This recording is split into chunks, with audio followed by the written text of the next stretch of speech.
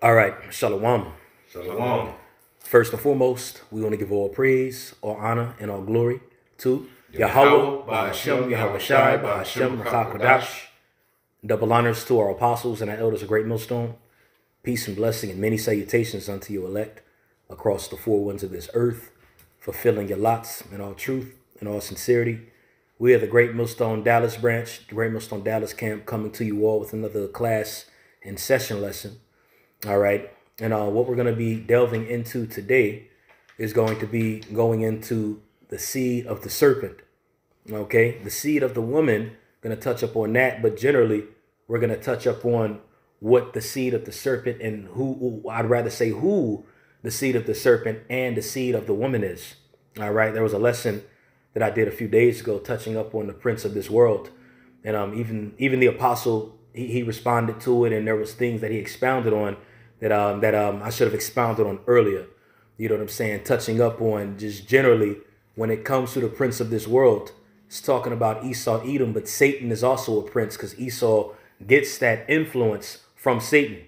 All right, just as you have a Holy Spirit on the right-hand side that comes from the throne, that wisdom on the right-hand side that the elect have, okay, there's also a particular form of information or wisdom on the left-hand side too, which still comes from the Father at the end of the day, but it comes from his left-hand perspective. Right. All right. And on that left-hand perspective, with that wisdom, with that energy on the left side, there is somebody, a nation on the planet Earth that possesses that and uses that to fulfill what they're meant to fulfill.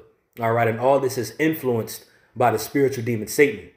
All right. And he has a seed on the planet Earth. Okay, since we said that, I know we're holding Genesis the 3rd chapter. Okay, but we can actually start at the book of Sirach, chapter 24, first and foremost, going into this Holy Spirit that's sent down in righteousness. Okay, and how it only possesses a particular nation of people on the planet Earth. Okay, what verse you on? It's just Sirach 24 and 8. Okay, Con, that's a bet. All right, this is Sirach chapter 24, verse 8. It says, "So the creator of all things gave me a commandment, and he that made me caused my tabernacle to rest." All right, so this me is talking about wisdom. Okay, he that made me. This is the influence that comes from the Heavenly Father's throne that resides within choice, special souls, That's right, making them different than everybody else. Okay, you can also read about this wisdom, all right, in Deuteronomy, the 4th chapter. Okay, going into the laws, statutes, commandments. And when you read that, it goes into how that was going to make us a light so the nations could flow unto it. Okay, so every nation on the planet Earth cannot possess the wisdom on the right-hand side. That's right. Now they can be used, the Lord can use them in certain ways to say certain things, perform certain things for the elect to take and grab and add to the arsenal. Right. Scriptures even say wisdom shall meet thee in every thought. But when it comes to just the wisdom of the Heavenly Father, his inspirational, how he wants things to be done, according to his influence, he had placed that wisdom upon a particular nation of people who are the Israelites. Okay? Go ahead, Tasha. And he said, "Let thy dwelling be in Jacob, and thy inheritance in Israel." And thy inheritance in Israel. So this is wisdom. All right. And wisdom was commanded to make her dwelling place in Jacob. All right. And dwell with the nation of Israel. Okay. So this is that energy that comes from the Father on the right-hand side that we possess. Okay. Go ahead, Tasha. Verse 9, it says, "He created me from the beginning before the world, and I shall never fail." Verse 10, it says, "In the holy tabernacle I served before him, and so was I established in Zion." Right, there you go. Okay, so wisdom is firmly established in Zion. All right, the wisdom on the right-hand side of the Heavenly Father. Because anybody can have wisdom in anything, all right? But this is a particular wisdom, all right? This is a particular wisdom, the purest form of wisdom, all right, whose dwelling is in Zion. And we utilize the wisdom, these laws, statutes, commandments, Yahweh Shai, everything he taught us. This is pure wisdom. And this is wisdom that the Heavenly Father is giving to Israel, and we are going to use this wisdom to rule, okay? Go ahead, and then we can jump to Wisdom of Solomon 7, and then we can jump to Genesis the 3rd chapter, going into it. Matter of fact, read that, and then we can jump to there, and then go back to Wisdom of Solomon 7. All right, verse 11, it says, likewise, in the beloved city, which beloved meaning David. Right, the city of David. That's right. David. Jerusalem. You know, he gave me rest, and in Jerusalem was my power. There you go. Okay, so Jerusalem's a people before it's a place. That's right. As we should, most of us should have a thorough understanding of Jerusalem being considered a people more than it's a place. Right. So wisdom is resting in the nation of Israel. Even when you go into the name Jerusalem, all right, a lot, and you know, it's the city of peace. But when you go into the meaning of that name, Yarah Shalom, all right, Yarah means fear, but another word, all right, or another way you can explain Yarah is also meaning to teach. Okay, so when you say Yarah, that also means to teach. Yarah, teach, Shalom, peace. Okay, so this teaching of peace is firmly established in Jerusalem. Okay. And if I may say, that's why it said in that verse 11, that's where the power is. The power is in the wisdom. The power is in the people that wisdom resides upon. That's right. That's right. Beautiful, beautiful. So we can go to Genesis, the 3rd chapter, all right, and just jump straight to verse 14, and we can summarize and abridge a little bit of what was transpiring before this whole event or this fiasco had took place. Go ahead, bro. This is Genesis 3, verse 14. It says, and Yahweh, the power, said unto the serpent, because thou hast done this, thou art cursed above all cattle. Now, what was the this that the Alahayim explained to the serpent? What is the this? That this is going into how he begot the serpent, begot Eve. All right, taught Eve a foreign philosophy that they were not supposed to learn. Okay, that is the this that is explaining. Okay, now in the scriptures it goes into eating of the tree of knowledge. All right, and the Christian will have you thinking, and you know the reason why they think that is because that's how it's explained in the scriptures. Right. Okay, but they don't understand the spiritual meaning or the allegoric essence that lies behind this whole situation that it took place. Right. And again, as why we explained it in Sirach chapter 24, you have to have the wisdom on the right-hand side to be able to break this down and understand this for what it is. Okay? Because that fruit represents knowledge. Okay? The fruit that they tasted represent knowledge that they were not supposed to take or partake in. Okay? Matter of fact, I got a quick precept, and it's in the book of Colossians, the 2nd chapter. It's Colossians chapter 2. And the point, I believe it's in Colossians 2:2. And this is also another precept to prove to you that it's not an actual fruit. All right? Because even this wisdom of ours is likened unto wine. That's right. Okay? Just as Yahweh Shai is likened to being the vine. All right? Wine is made out of the vine. Okay? So this is the book of Colossians chapter 2. I thought it was in 2:2. Let me see here. It's a quick verse. It goes into taste not nor handle not. Let me see here. Bear with me one sec, y'all. The water for the patience. Thought it was in Colossians 2:2.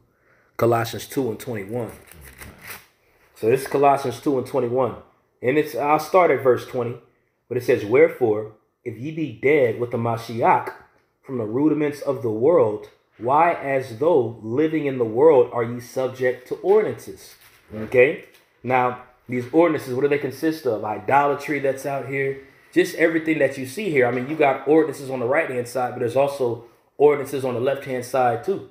And unfortunately, us being in this flesh, all right, we are subject unto these ordinances even on the left-hand side. All right, that's why we need Yahweh Shai to get us out of here. Okay, but as we're here under these ordinances that are out here, what does he say? Touch not, taste not, nor handle not. All right, so why did he expound on it as being something that's not supposed to be tasted? Remember, we're talking about philosophies and ideas here. Right. Okay, so going into this tree of knowledge, and the fruit that Eve ate and Adam ate, all right, that's going into philosophy. And after that philosophy was taken in, and we fell as a nation of people, sin was brought forth into the world. Right. Us being in this flesh under these ordinances that are out here. And we got to control ourselves being here. All right. When you read that in Genesis, the 3rd chapter, that was an example of them acting according to the flesh for the first time. And since that was done, we have we have control on how to handle ourselves, but as we're here in this flesh, there's only so much control that we do have. That's right. Okay? Quickly say, Come. like the Lord said in what Isaiah 40 and 15, basically going to basically other nations are nothing.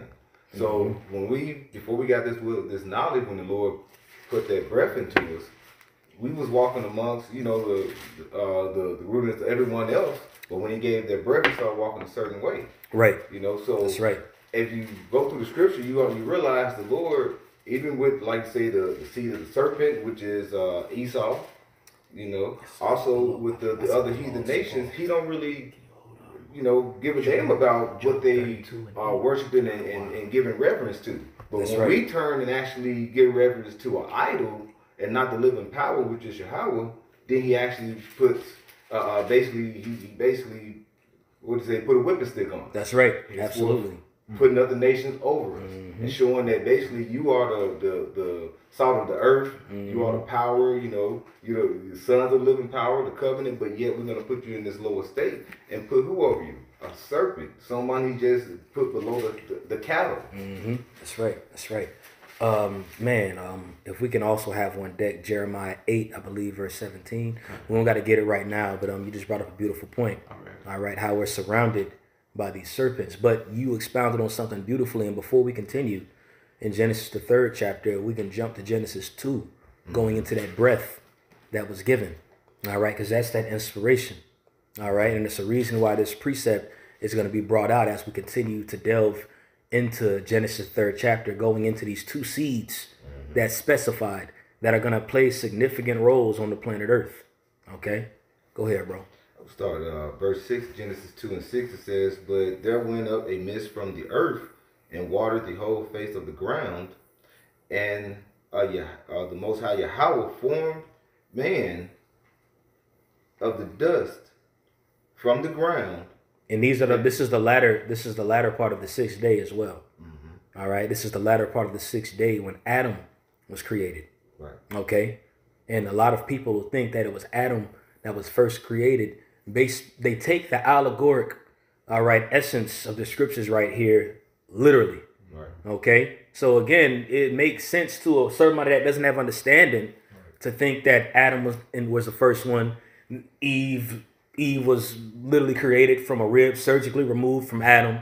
You know, a snake slithering down this tree of knowledge and they ate this fruit. All right. You would think that that was the case if you read it, you know, in the physical sense. Okay. But we have the Holy Spirit of truth and understanding to be able to break this down and go into what this is actually saying. So it went into this mist that was before that watered the earth. We got to remember it didn't rain around this time. Okay. Go ahead. And also in Genesis 1, around the 26, 27 verse, it goes into how He had already made that's man right. in His image. So that's man right. is already walking upon the ground. Be fruitful and multiply. That was the first commandment that He had gave to His creation. All right. When He created the creatures, man and woman were included within the creatures of the land that was created. Okay. Hold on one sec. Go ahead. We don't want to do too much. We just want to go into this part right here with this breath. Genesis 2 and 7, and the Most High Yahweh formed man of the dust of the ground and breath into his nostrils. Now, when you go into that dust of the ground, I mean, you got to think about it. It really represents confusion and being in a low state. All right. It goes into being in a low state and confusion. All right. And out of that low state, this primitive state, all right, that creation was in, all right, the Heavenly Father had bestowed His breath upon Adam. All right. And again, if you read it in the carnal sense, you would think that it was, and this clay figure came a man. No, there was already individuals on the face of this earth, as the brother just beautifully expounded on. And out of these primitive beings, these men that were on the face of this earth, there was a particular one that He rose up and put His breath into. All right. And as that breath was put into Adam, it didn't just stop there. All right. He laid with his wife Eve, bore children. All right, and out of those children, there were choice individuals, a choice line that breath was preserved through. That's right. Okay? This is the seed of the woman that we're about to expound on, and how later on that same breath was preserved and it resides within us right now. That is that wisdom. Okay? That's that wisdom that we just read about in Sirach 25. Go ahead, let's the water 24. Go ahead and finish that up, and then we can bring that out in Job 32, bro. Back in the middle of verse 7 is that, and breath into his nostrils, the breath of life. The breath of life. All right. Now, what did Yahweh Shai say in John the 6th chapter? All right. He said, the words that I speak unto you, they are spirit and they are life. So that's how you prove out of many scriptures to prove as pertaining to this breath, to show you it wasn't a physical breath.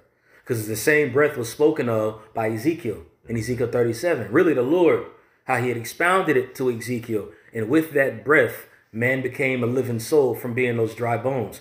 Adam was in that spirit. Adam was in that state at a point of time.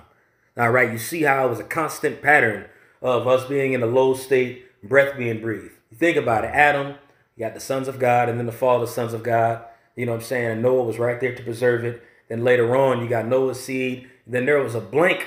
There was a void of spirituality. I mean, you had certain men that were alive that knew, but there was a void at a period of time. And then Abraham came, and that breath was breathed into Abraham. Okay, same thing happened when you go later on in time. The falling away took place. A void of understanding. People knew things here and there. Letters and such was traded off. Even King James knew they were Israelites. They called themselves Jacobites. But when you go into the true essence of the truth being brought back down, that happened again in late 60s and 70s with Abba Bivens. That's right. You know what I'm saying? If you could receive it through the Spirit. Okay, but just going into the point of how there were these voids of time, but that breath was always there. That wine was always there. It even says in Revelation 6, not to hurt the wine. Right. Okay, another indicator to show you that fruit doesn't always mean physical fruit. That's right. You know what I'm saying? So, yeah, Baba Kishore, bro. This is the book of Job, chapter 32 and verse 8. It says, but there is a spirit in man, and the inspiration of the Almighty giveth them understanding. Can you go into that word? Can somebody pull up that word inspiration, please? The water. He said there is a spirit in man. Now, right there in Genesis 2, it mentioned how man became a living soul. Okay? Talking about Adam. All right? Con, it's all good. It's all good. But as he's looking that up, you know what I'm saying? Just to expound on that more. All right. It said, matter of fact, it says, but there's this. You wanted the word spirit? Inspiration. Inspiration. Yeah. I got it right here. Con, okay. Con. That word, spirit, H5397. All right. Nashama. All right. When you go down to the outline of biblical usage, it says breath, spirit, breath of the Most High. So it says there is an inspiration or a breath that's been given. Okay. And what comes with this breath? Wisdom. The wisdom we just read about in Sirach, the 24th chapter. Understanding judgment. Understanding how to attend to the Heavenly Father's will. All right. That's been given. Oh, go ahead, bro. Look like. Yeah, it's a little more. Con, for sure. When you jump down to the Hebrew Chaldee lexicon, all right, it says breath, spirit. It says the spirit of God imparting life and wisdom. There you go. Wow. Yeah. Ain't that something? Right. So it shows you that it just wasn't no just, whew, you know what I'm saying? And Adam was like, hey, I'm Adam. You know what I'm saying? No, he already had a name. He already had a lifestyle. Right. All right. He, you know what I'm saying, was born of a father and a mother. Okay. But this inspiration was given unto Adam on the right-hand side. All right, and you have inspiration on the right-hand side, but you also have an inspiration on the left-hand side as well, which Satan governs. Right. All right, the spiritual demon Satan. Okay, that was it on that precept, Paul. We can jump back to that in Genesis, the 3rd chapter, because we just read chapter 2. And wanted that read going into this breath. This is what makes the seed of the woman different than everybody else, because everybody came from Eve on the planet Earth today. Esau came from Eve, you know what I'm saying? Ishmael, okay? But there's one particular trait that differentiates us from everybody else. Not solely just that we're Israelites, that is it. But what makes us Israelites? The wisdom that the Heavenly Father sent down, okay? That's what makes us Israelites, okay? Go ahead, bro. It's Genesis 3 and verse 14. It says, and the Most High Yahweh said unto the serpent, because thou hast done this, thou art cursed above all cattle and above all beasts of the field. He was brought low amongst creation. All right. Even in Job, the 30th chapter, when you read that, all right, it doesn't necessarily say Esau there. All right. But once you actually connect the precepts, connected in Obadiah, connected in Jeremiah 49 and 50, going into those, that goes right back to Job 30 and explains him being a base man. All right. Even in Daniel, because when it says upon thy belly, that's what that means, is to be base, Right. or to be brought low. Brought low. Okay, that's exactly what that means. Even in Daniel, the 4th chapter, it goes into, it says, what, loosely paraphrasing, this is made by the decree of the watchers to the Heavenly Father's intent that he can have the most basest man rule the earth. And that's loosely paraphrasing. Okay, and ironically, when you read that, it was base man that started ruling later on when you read those prophecies of Daniel, Esau, starting with those Greeks and those Romans.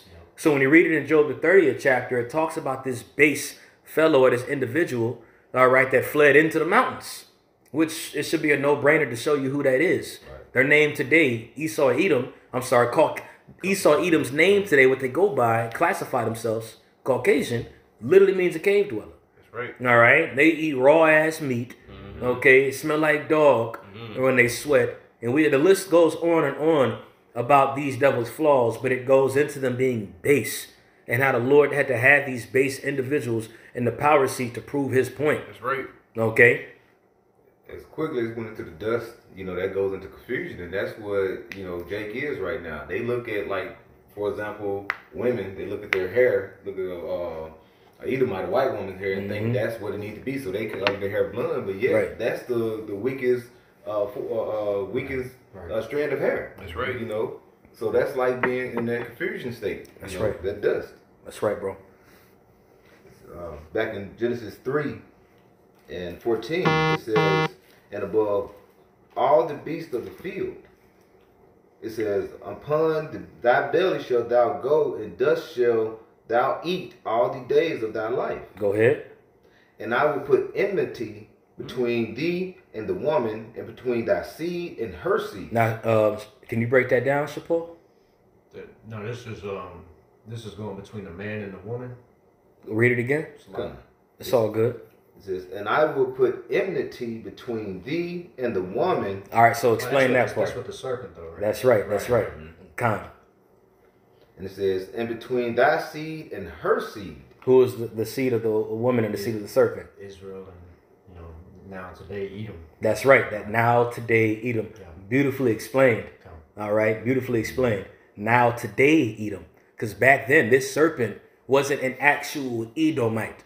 All right. This serpent wasn't walking around saying, yeah, I'm an Edomite. Right. All right. No, this was a nation, all right, of people on the planet Earth that we was not supposed to deal with, man. Right. All right. And what they portrayed and exuded, because this serpent came after the working of Satan.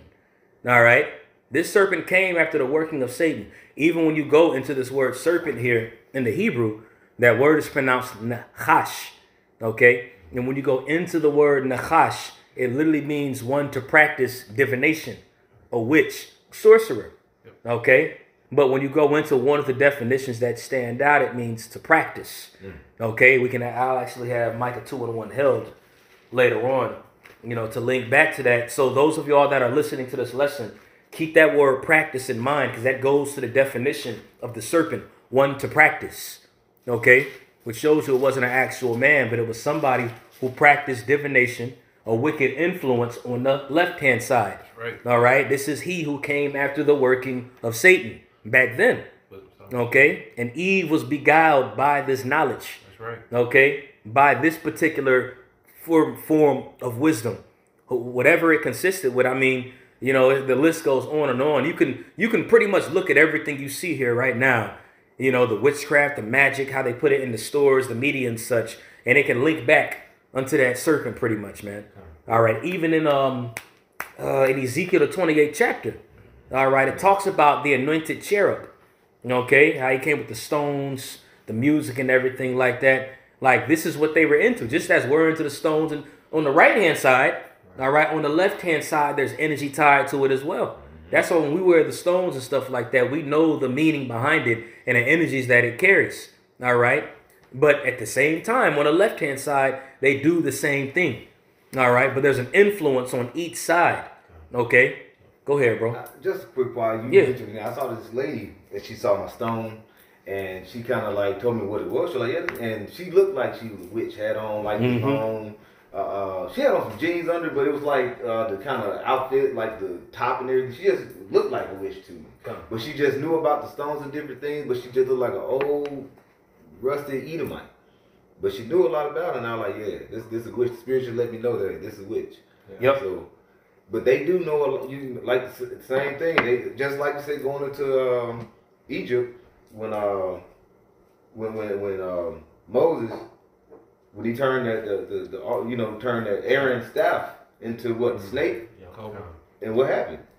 On the left hand side, the Egyptians did the same thing. They did the same thing. They brought out 2 snakes. They showed the power that the right hand side, because it overtaken, ate both of the That's right. snakes on the left hand That's side. beautiful, and that's the difference. That's the difference. The power, it's still power that comes from the heavens, because the Heavenly Father put the spirit on Janus and Jambres to perform that miracle. Right. All right, but there was only so far that miracle could go, because the scriptures goes into how there's certain bounds that they can't pass. All right, I forgot where that is in Job. In Job, if somebody can look that up, Baba Kashaw, you know what I'm saying? But there's certain bounds that he can't pass. And when you look at that example of those 2 priests in Egypt, the same thing applies today, as we're looking at the seed of the serpent and the seed of the woman. Okay, but right here, again, it goes into these 2 seeds that are existing. All right, that are going to exist. Okay, and somebody will think that it's an actual seed of a serpent, like a physical seed that's here. But I mean, let me expound on what I said, because obviously there is a physical seed that's here that comes from the serpent. But what I mean when I say that is people will read that and think that actual serpent had children, and those children that from little serpent are here today. They surpassed the flood, finagled their way through, or they'll just say it's Satan. You know, that serpent was Satan. No, it was somebody that came in the spirit of Satan. Right. But that same spirit that came from Satan was preserved. All right, it was preserved just as on the right-hand side it was preserved through Shem. All right, what comes to mind just going into it, you had the sons of God that went off, but even on the boat, you had Noah and his sons. Canaan was cursed. That's right. Cursed be Canaan. So thought comes to my mind, it's like, man, what was Ham into? And I'm speaking as a man. All right, I'm speaking as a man, but the thought is like, what the hell was Ham into? Right. You know what I'm saying? For him to want to look at his dad's nakedness, for his seed Canaan to be cursed, and then later on down the line, Esau intermingled with those Canaanites. You know what I'm saying? And you can even look on YouTube and look at those Canaanites are fucking witches. Excuse my French. They're into crucial witchcraft. There's videos of them levitating and floating around, literally in their weird, primitive, tribal apparel. You know what I'm saying? And when I think about this serpent in Genesis 3, what comes to mind is that primitive, tribal apparel look with the stones and everything, hitting drums. You know what I'm saying? I'm just saying the thought that comes to mind of what enticed them. You know what I'm saying? Because when it comes to idol worship and witchcraft and everything, there's a particular look that they wear. Even those Masons wear aprons and stuff like that when they do it. And even when you read about when they ate that fruit or partaking in that knowledge, the scriptures say they put those fig leaves together and covered themselves. But that's not going into them like, oh, I'm naked, I gotta cover myself. No, that was an apparel that was tied to the practices that they was doing. All right, because there's even certain cultures and such that do that today. As it was mentioned earlier, the Masons with the apparel. You know, those tribal Hamites and everything, when they do their rituals and such. You know, even when you look at the Pope, you know what I'm saying? There's an apparel that comes with that level of idolatry. Okay? They have to put on a certain deal. They got to put on a certain deal. It's like I was going to say, I believe, because they wear that big tall hat. And I saw somewhere that it resembles something of a fish. Yeah, that goes to Dagon. Yep, that goes to Dagon. And there were even Babylonian priests and Hamitic priests that called themselves Dogons. You know what I'm saying? Pretty much another form of Dagon. And they're into that primitive ritualistic practice of those ancient gods, namely the fish god. And that, I'm glad you brought that up, because that was influenced and introduced to the Roman Empire later on in time. You know what I'm saying? Now remember, we're going into the serpent. And for y'all listening, we're going to touch into the seed of the serpent and show you how that applies to Edom today. All right. And those practices that they do is what stands out to show forth that they are the seed of the serpent. All right. The seed of the serpent who came after the working of the spiritual demon Satan. Okay. Go ahead. When you go and look at Rome and how when they doing the Roman wars after they was basically conquering Greek, going into Asia Minor, you know, you got to think when during the time of Babylon, when Belshazzar, you know, they came in doing the writing on the wall, and they took those Chaldeans and all those priests they had, and they took them out the city before they came in. Yeah, and they took them all the way up there, like to those. I guess where the Druids and everything was dwelling. And when you go look when Rome was up there, they was basically taking heed to these idol gods. Yes, that's exactly it. You know, that's exactly it. Those Roman pontiffs, what they're called are pontiffs, which are those priests. All right. They actually adopted the custom of how they worship those gods. Later on, they became Jupiter, Mercury, and such. But that goes back to those Babylonian priests. All right, those Chaldeans. All right, you can actually go into the history. Even when Cyrus and Darius came and infiltrated Babylon. When Darius came and infiltrated Babylon, which he was expounding on, you know, there were priests that actually fled out of Babylon and moved into different regions of Asia Minor, and they continued those practices. You know what I'm saying? You can actually, it's very interesting when you look up the Church of Pergamum, the Church of Pergamos. You know what I'm saying? That's actually where those Babylonian priests fled to. Some of them fled to the land of Pergamos and kept and adopted those practices. And that even goes further, even into the uprising of Asclepios. You know what I'm saying? The staff, the serpent around it. They kept that and they grew a system of what you see here today. That's right. So another indicator to show you what's going on with this serpent and how the influence is here today in the nation of people. I know you got a precept, bro. No. One moment. Come on, let's get it. Come on. Back in Genesis 3 and verse 15, I started the top again. It says, "And I will put enmity between thee and the woman, and between thy seed and her seed." All right, so we established the seed portion of it. Okay, and we're going to further establish the seed portion of it. But what differentiates the seed of the woman to everybody else on the planet Earth is the wisdom we've been given.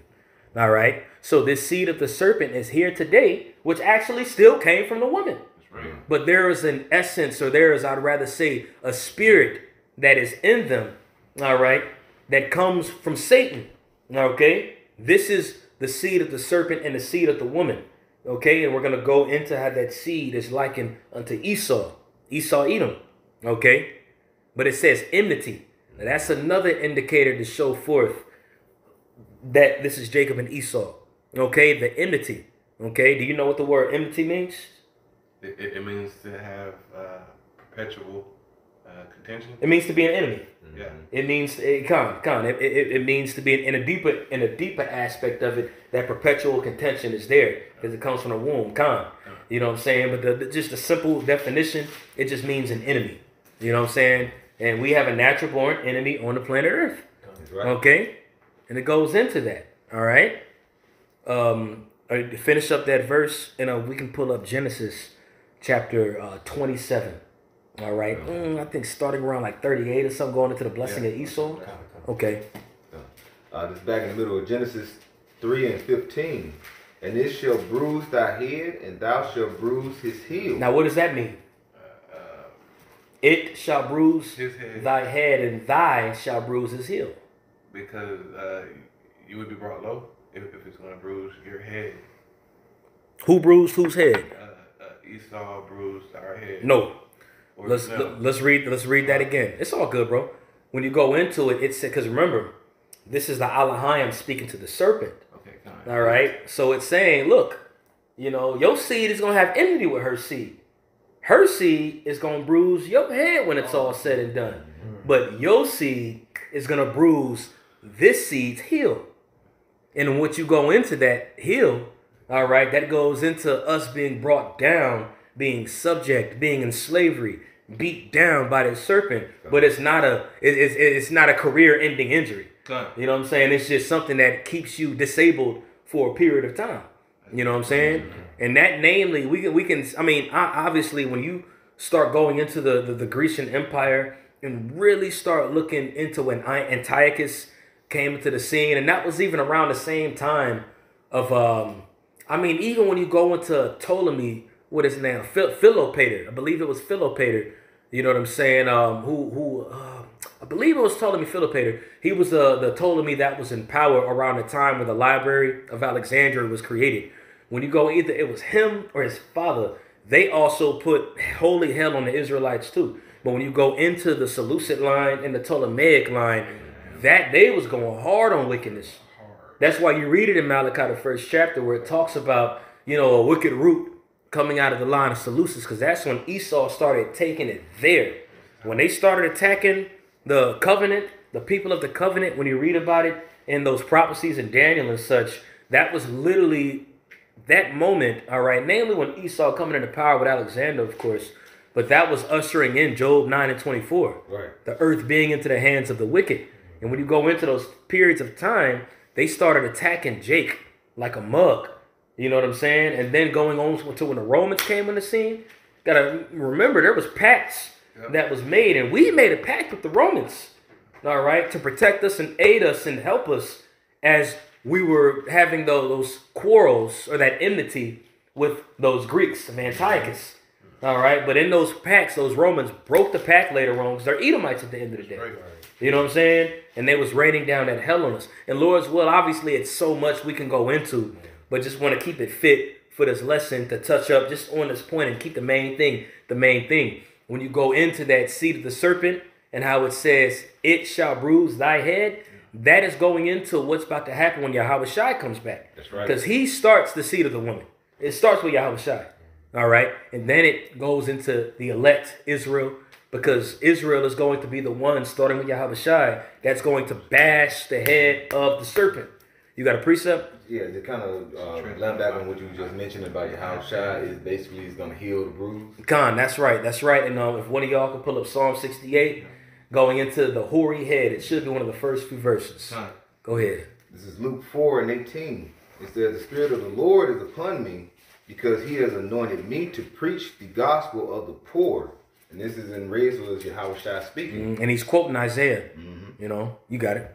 He has sent me to heal the brokenhearted, to preach the deliverance to the captives, and recovering of sight to the blind, to set at liberty them that are bruised. And what is the bruise? Beautiful precept. What is the bruise? The Achilles heel. It shall bruise, but thou shalt bruise his heel. All right. And the thing about it, after Yahweh Shai went back to the Father, there was still a period of time where we was going to be bruised. Okay. Now Yahweh Shai came and fulfilled his portion here in the flesh, which is a portion no man could fulfill other than him. Right. Okay. And with that being done, with that prophecy being fulfilled, understanding was brought down. But still a falling away had to happen. Why is that? Because that beast had to be wounded. That beast that was alive during the time of Yahweh Shai had to still be wounded. Okay?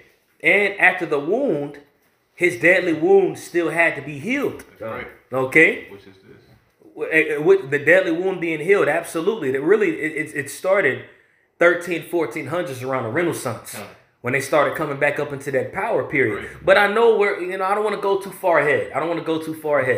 You know what I'm saying? It's getting, I'm a little excited right now. Yeah. But was able to find that one in Psalm 68, Shapal? You got it at the shop? Psalm 68. The hoary head of the wicked. The hoary head of the wicked. So It's in Psalm 68, one of the first few verses. It's the hoary head. Matter of fact, I'll find it. I know another easy way to do it is Blue Letter. If you type in hoary, it'll pull up. I would do it, but my phone, recording. I don't want to put too much noise on it. But it's in Psalm chapter 68. And let's see here. The hoary head.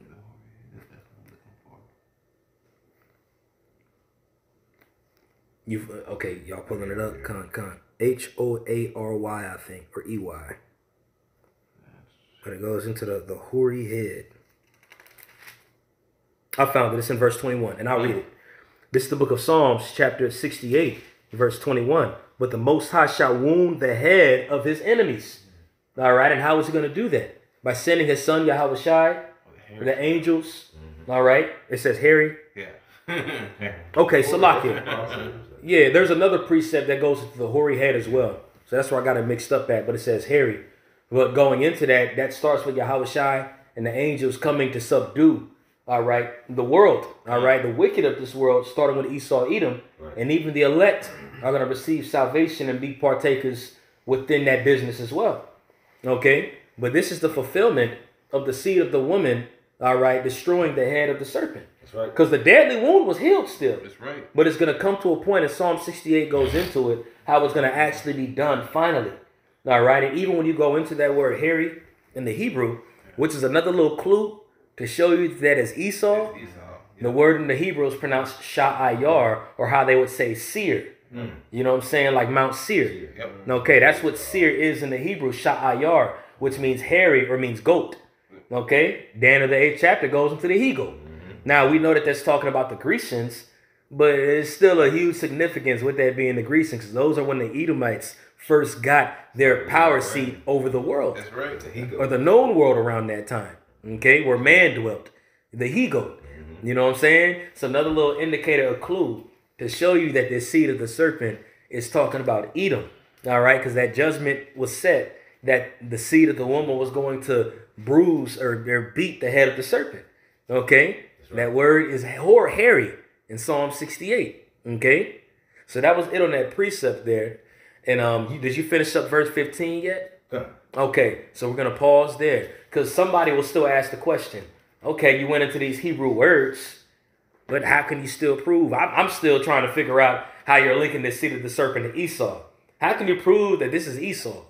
So the next scripture that we can go to is going to be in Revelation, the 12th chapter. And we can start from it. You already got it? My man. That's what's up. And somebody can hold 2nd Ezra, the 6th chapter as well.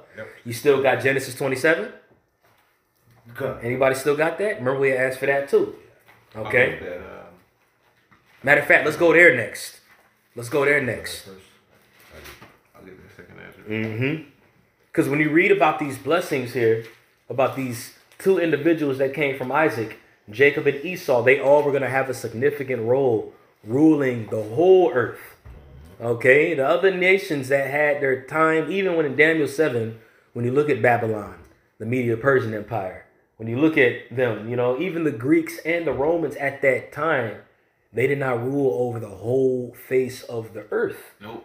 All right. Now, later in time, the Edomites started to, you know what I'm saying, which started with that little horn that came up. All right. You know, the beast that mimicked the dragon. Okay. But, you know what I'm saying, those other kings back then never ruled the whole compass of the earth.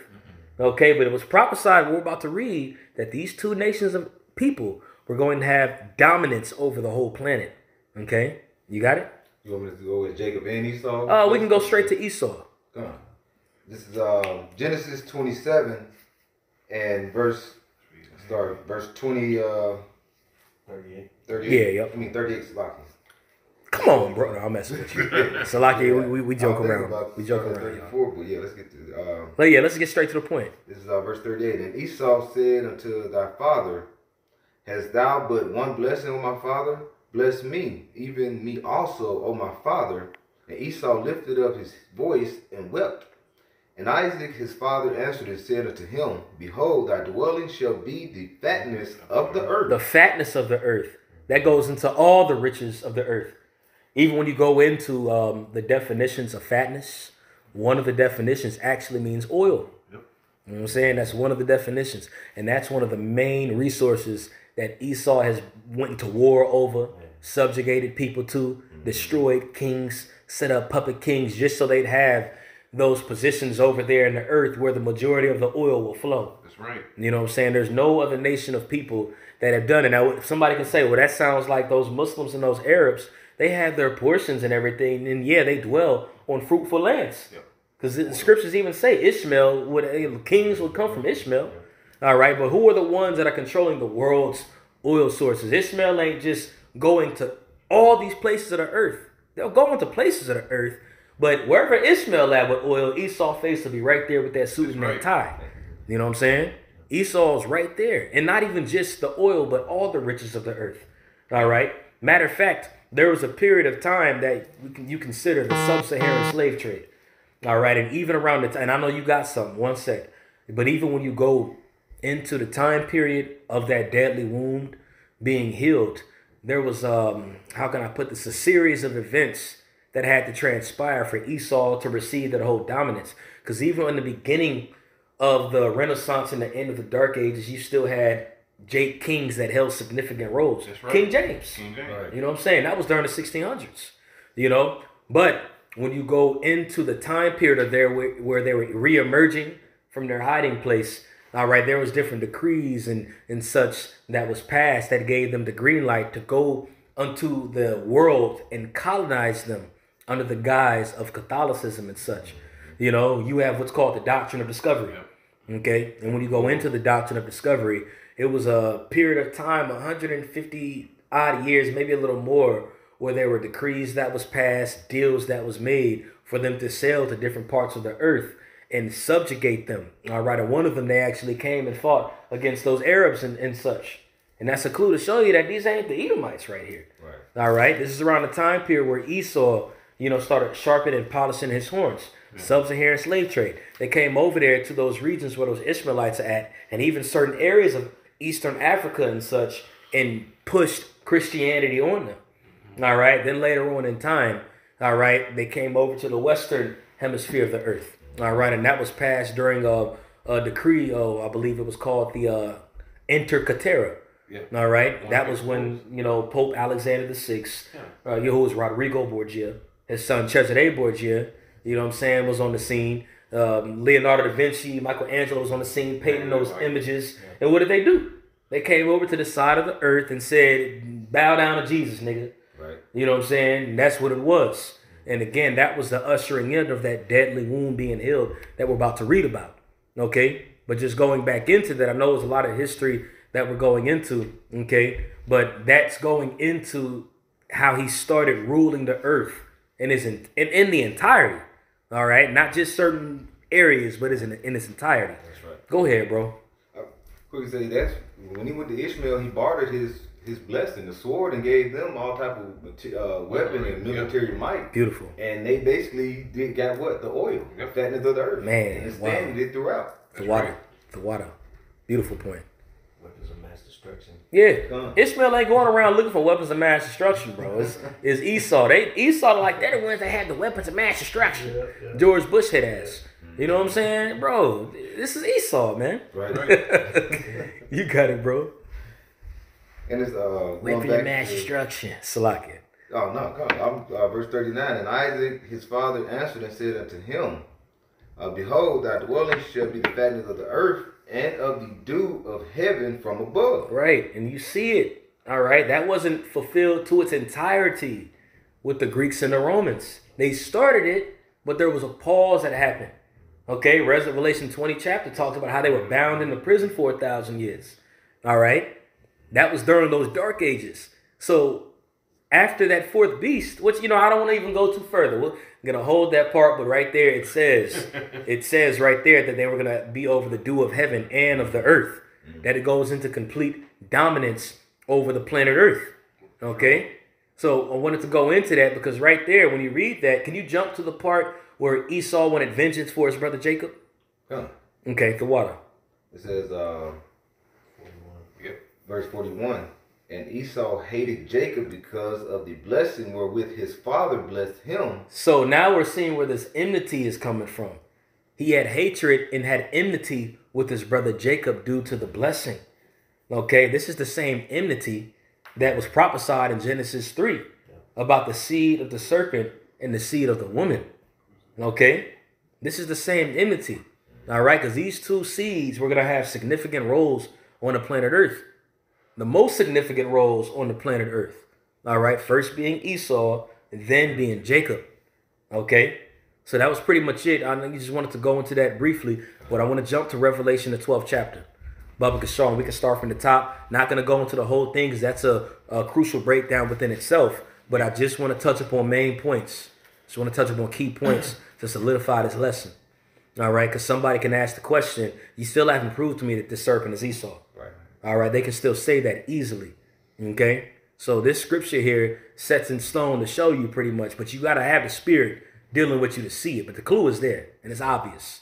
Okay, you got it, bro? Yeah. Okay. This is the book of Revelation, chapter 12 and verse 1. And there appeared a great wonder in heaven, a woman clothed with the sun, and the moon under her feet, and upon her head a crown of 12 stars. Now, who is this woman talking about? Israel. How can you prove it? Jeremiah 6 and 2. That's right. I've likened the daughter of Zion to a comely and delicate woman. Good job. All right. Now, the sun and the moon represent wisdom, the wisdom. All right. Wisdom of Solomon, even 7, even we don't got to get it. It's all the spirit pass, but it expounds on it. When you read about that, Wisdom of Solomon 7, going into the essence of wisdom, likened unto the sun. Okay. And then it goes into the 12 stars over her head. Okay. Which represent the 12 tribes of Israel. That's right. All right. Now, somebody's to ask the question, how can you prove that those 12 stars represent the 12 tribes of Israel? An easy way to go to it is going into the dream that Joseph had. All right. You remember the dream Joseph had? Genesis. Was it like Genesis? I forgot exactly what chapter it is. It's in the 30s, I think. You know, but it goes into the dream he had of how those stars came up. The sun and the moon and the stars came up and gave obeisance unto him, which is likened unto the time where his brethren had to come to Egypt and bow down to him because he had that power. But it likens them being to stars. All right. And Jacob and the white woman of Jacob, all right, the mother of Joseph, to be the son of the moon. Okay, but going into those stars, that's how you can go into that. Even the apostle, the apostle Paul goes briefly into Abraham. All right, but when you go into the blessing that was given to Abraham, it said he was seed was going to be multiplied as the sands of the sea and the stars of heaven. That's right. Okay, so these are clues and precepts to allude to go into the stars that was over this comely and delicate woman's head to prove that is likened unto the nation of Israel. Okay. Genesis 15. Okay. Con. Okay. I'm just saying. Con. That's all good. That's a bet. That's a bet. But that goes into what the Lord gave that blessing to Abraham. That's right, bro. Did you want me to get that in Genesis about the dream? Yeah, let's get it. Let's get it. It's all good. Might as well. This is Genesis 37. 37. I was thinking 38. Verse 9. It says, and he dreamed another dream. Because the first dream was some sheaves coming to him and giving obeisance. So the second dream, can you imagine how his brothers felt? Like, man, this so young ass, man. You know what I'm saying? Like, man, you know how Jake be hating, bro. You know what I'm saying? Yeah. Go ahead, bro. The brother saying he's gonna reign over you. That's right. That's right. Genesis 37 and 9, it says, and he dreamed yet another dream, and told it to his brethren, and said, behold, I have dreamed a dream more, and behold, and the sun and the moon and the 11 stars made abundant obeisance to me. Now, why did it say 11 stars? Can anybody answer that question? Because he's the 12th star. He's the 12th star. That's right, brother. You know, 11 stars. You got to remember, you know what I'm saying? Dan is scattered and mixed in pretty much in between the tribes. Right. All right. So Dan, not necessarily is out the equation, but Dan is in the midst. Dan is that random brother in your camp that you don't know whose tribe it is. So like, I'm joking when I say that, y'all. Do not take that for word. I am playing. We literally joke about that. Oh, that brother from Dan. So don't take that literally, folks. I'm playing. Okay. But anyway, Dan. All right. And then Joseph had his 2 sons, Ephraim and Manasseh. Okay. So they play and they're rolling those ranks. That's right. Of those stars. You know what I'm saying? In replace of the actual name of Joseph in the name of Dan. You know what I'm saying? You got Ephraim and Manasseh. Okay? And Joseph is still in the midst of that with his 2 boys. You know what I'm saying? Just as Dan is mixed in somewhere. Dan just means judge at the end of the day. And those judges are mixed in. You know what I'm saying? We're all judges at the end of the day.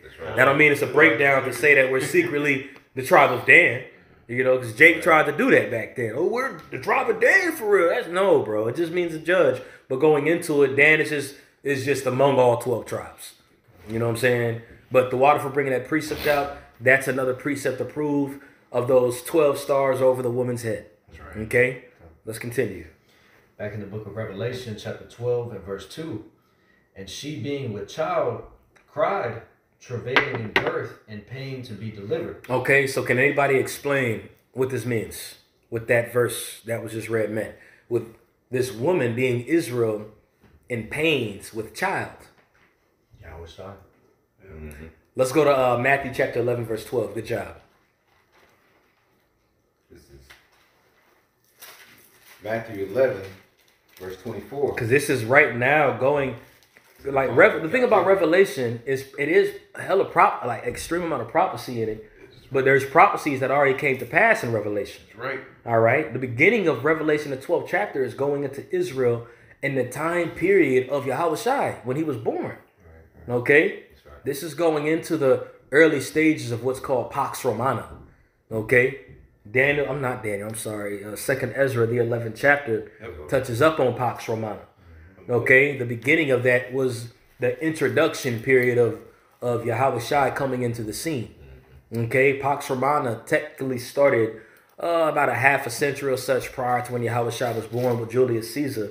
But that is that time period right there where those Caesars started ruling and Rome really became excuse my French, but a fucking powerhouse. That's right. You know what I'm saying? That's when they cemented their dominance. Cemented, because they was doing deals and leagues with those Grecians and such around the time of those Syrian wars and everything. And Rome had influence. But this is when Pax Romana started, that's when that motherfucking hammer was bow. Like they was a force to be reckoned with, you know what I'm saying? And nobody was coming up against them. Okay? And these were Edomites. Okay? That was whenever it was called Edom Rome. Well, they did call it, they sure did call it Edom Rome around that time. That's a beautiful point. And there's even, just to add to that beautiful point, there's a book that's actually out, and it's an older book that came out probably a century or such ago, that's called The Roman Empire, the Empire of the Edomite. You know what I'm saying? And so these are clues, because even those Greeks were Edomites. Right. You know what I'm saying? Now you had Jakes that was scattered in, just like you had Jakes that was scattered in with Rome and everything. But when it came to those true Romans, those Caesars, those rulers, those political figures that had that influence, those were Edomites. And those were Edomites that came after the working of Satan. That's right. All right. When we continue to read here, it's going to expound on how these Romans right here are the seed of Satan. These Edomites, who I'd rather say the seed of serpent, who was the seed of Satan at the end of the day. Okay. But it says, Salakia, what you just read there goes into how the woman was in travail around this time, being with child, and it's going to explain why she was in travail. Okay. Did we finish that up in Matthew 11? No. Okay, let's get that, and you can bring out your point. We'll go to 24. 12. Matthew 11 and 12. This is Matthew 11, verse 12. It says, "And from the days of John the Baptist until now the kingdom of heaven suffereth violence." Suffereth violence. The kingdom of heaven, it being Israel. That's right. Okay, suffering violence. Go ahead. "And the violent take it by force." The violent taking it by force. People will say this, the spiritual demons say no.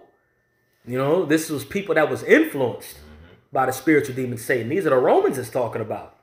All right. This is the time of that fourth beast that Daniel the prophet talked about in the reign of Belshazzar in Daniel 7. This is it. Okay. Because that had to come to pass. Just as the third beast, just as the three prior beasts had to come to pass, this fourth beast had to come to pass. And it had to play a very significant role. And this is also a cut to a lot of these Torah-only Israelites that'll talk about that the New Testament is irrelevant and everything. One thing to explain is, well, how can you explain the fourth beast? Where in the scriptures can you explain the fourth beast? All right, at the time of Yahushua, his ministry, the New Testament is irrelevant. How can you explain that? Okay. You can't. You can't explain it. Okay? So it says the kingdom of heaven suffereth violence, and the violent take it by force. Go ahead. That verse, Matthew 11 and 13. It says, "For all the prophets in the law prophesied unto John." And what did they prophesy about? The coming of Yahushua. They prophesied until John. Okay? So you had men that was on the scene that was prophesying, letting them know. Even Malachi, the last book of the Old Testament, he literally was the last prophet that we have documented in the Old Testament that spoke on John and that spoke on Yahushua. All right? It's in Malachi the 3rd chapter, Malachi the 4th chapter, talking about Elijah the prophet. Right. And he spoke about that. Okay? Now, how can an Old Testament guy explain Malachi 3, Malachi 4? They can't, you know? But just harping on the point, around this time period until the days of John the Baptist, you had the violent that took them by force. And that is the example, or I'd rather say Revelation 12:2 expounded upon about the woman being in travail with child. Okay? Go ahead, Shapar. That was it on that one. Revelation 12 and verse 3. And there appeared another wonder in heaven, and behold, a great red dragon. Now you find it ironic. Find it ironic. Just follow me. He didn't say 3 wonders in this chapter. He didn't say 4. He didn't say a wonder. He said 2 wonders. The woman who represents Israel, and then this red, hairy dragon that represents Esau. 2, Jacob and Esau. That's what John saw. Now he actually seen a vision of a woman with, you know what I'm saying, the eccentric look, you know what I'm saying? And then he seen this red beast, but there was a symbolic allegory that was tied behind it that was going to expound on Genesis, the 24th chapter, about these blessings. Okay? Go ahead, bro. Somebody hold Daniel 7:7 about the show. The water. I'm going to read verse 3 again. It says, and there appeared another wonder in heaven, and behold, a great red dragon, having 7 heads and 10 horns. Okay, 7 heads and 10 horns. Now, the prior verse talked about this woman being in travail. That was those Romans. Yep. This is the 4th beast, 7 heads and 10 horns. This is the 4th beast. Okay? Now, can any of y'all explain? You don't got to go into detail, but can you explain why it explains it as 7 heads and 10 horns? And they don't got to be detailed, meaning who the horns were and all that. But can anybody explain what that means? You know, it's going into the vassals. That's right. Basically, even if I'm not mistaken, Rome was, you know, at time, you know, basically if you look at it, like Rome started off as a small state, if you will, a country, but eventually over time started to occupy lands outside of itself to where now it was something much bigger, but it's still comprised of those various different vassals. That's right, bro. I'm breaking it down. You broke it down beautifully, my brother. Beautifully. Now, just to specify on these vassals, because you had the 7 heads. Right. Now, those 7 heads were 7 regions. You know what I'm saying? That pretty much kings were ruling. You know what I'm saying? In those 7 regions. The Greeks, the Romans, Spain, French, British, Germana Major, and Germana Minor. You know, those are the 7 heads. And when you go into the 10 horns, well, it's going to go into it today, but talking about back then. Because when you read in Revelation 12 and verse 3, that's talking about the Roman Empire. And you can even include Herod, you know what I'm saying, the Herodian dynasty within that too. Because they played a very significant role on why Israel was suffering persecution. And it's going to explain that as we continue to read that. You know what I'm saying? We talked about that about almost a year ago, something like that, walking back from camp, going into the Revelation 12 breakdown.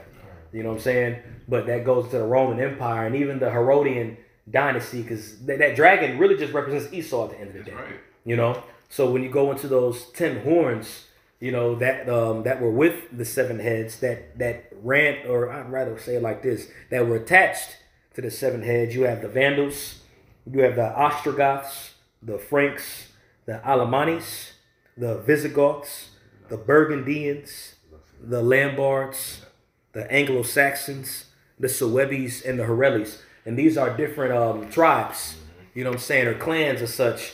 The majority of them being on that the Germanic side, you know what I'm saying? But still, without a doubt, they were subjugated or subjects to the Roman Empire. This is what made up the dragon, okay? With the Roman Empire being at the head of that, okay? And as we're going to go into later on, you mentioned NATO and the EU. That is more so acts as the resurrection to what was already created back then, of what was just expounded on. That's right. You know, because Revelation 13 goes into that beast and how the beast worshiped the dragon, okay?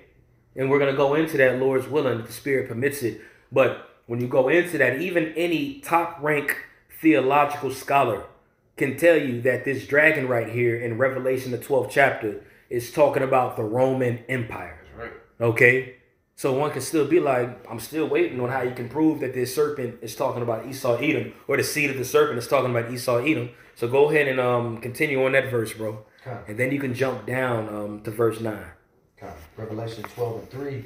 And there appeared another wonder in heaven, and behold, a great red dragon, having 7 heads and 10 horns, and 7 crowns upon his heads. There you go. Go ahead.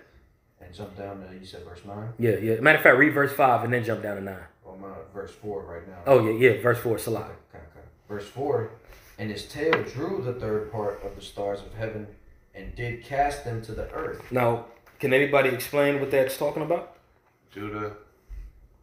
Talking about what the third part? Yeah, I asked. Yeah. Judah, Levi, and Benjamin. There you go. And why was it only Judah, Benjamin, and Levi? Because there was Because only the one. rest of the stars were over here. Yeah. You know? They're already in Asher. That's right. They was already in. That's Second Ezra chapter 13. Second Ezra chapter 13. Beautiful. All right. The tail of this beast cast Judah, Benjamin, and Levi to the earth, meaning they were subject unto them.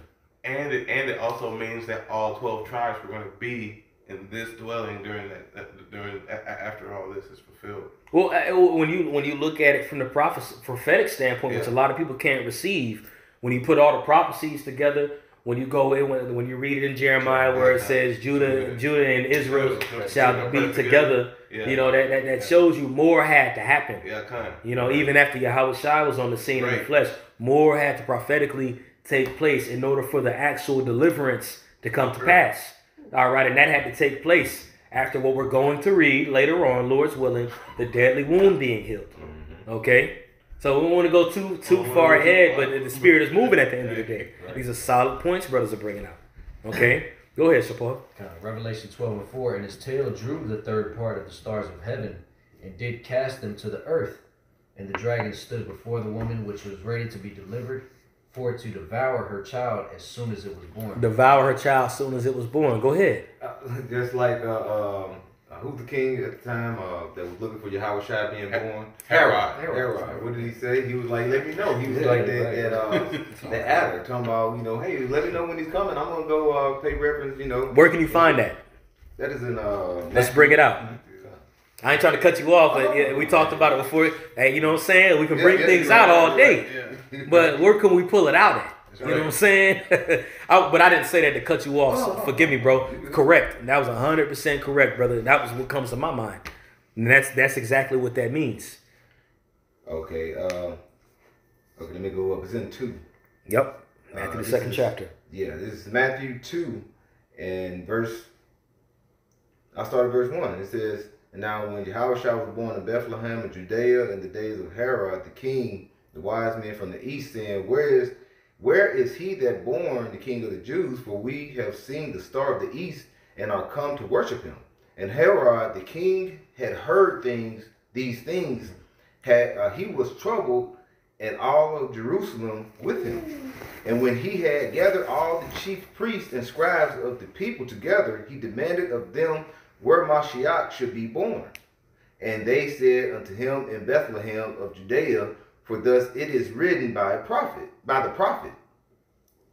And thou Bethlehem in the land of Judah art not the least among the princes of Judah, for out of thee shall come a governor that shall rule my people Israel. That's right. To Isaiah 9. Isaiah 9. That's right, bro. Which is another cut. Another cut to these Torah only Israelites. Right. Okay, who's this governor is talking about? Because David was already gone around this time. That's right. He was already dead. You know? Go ahead.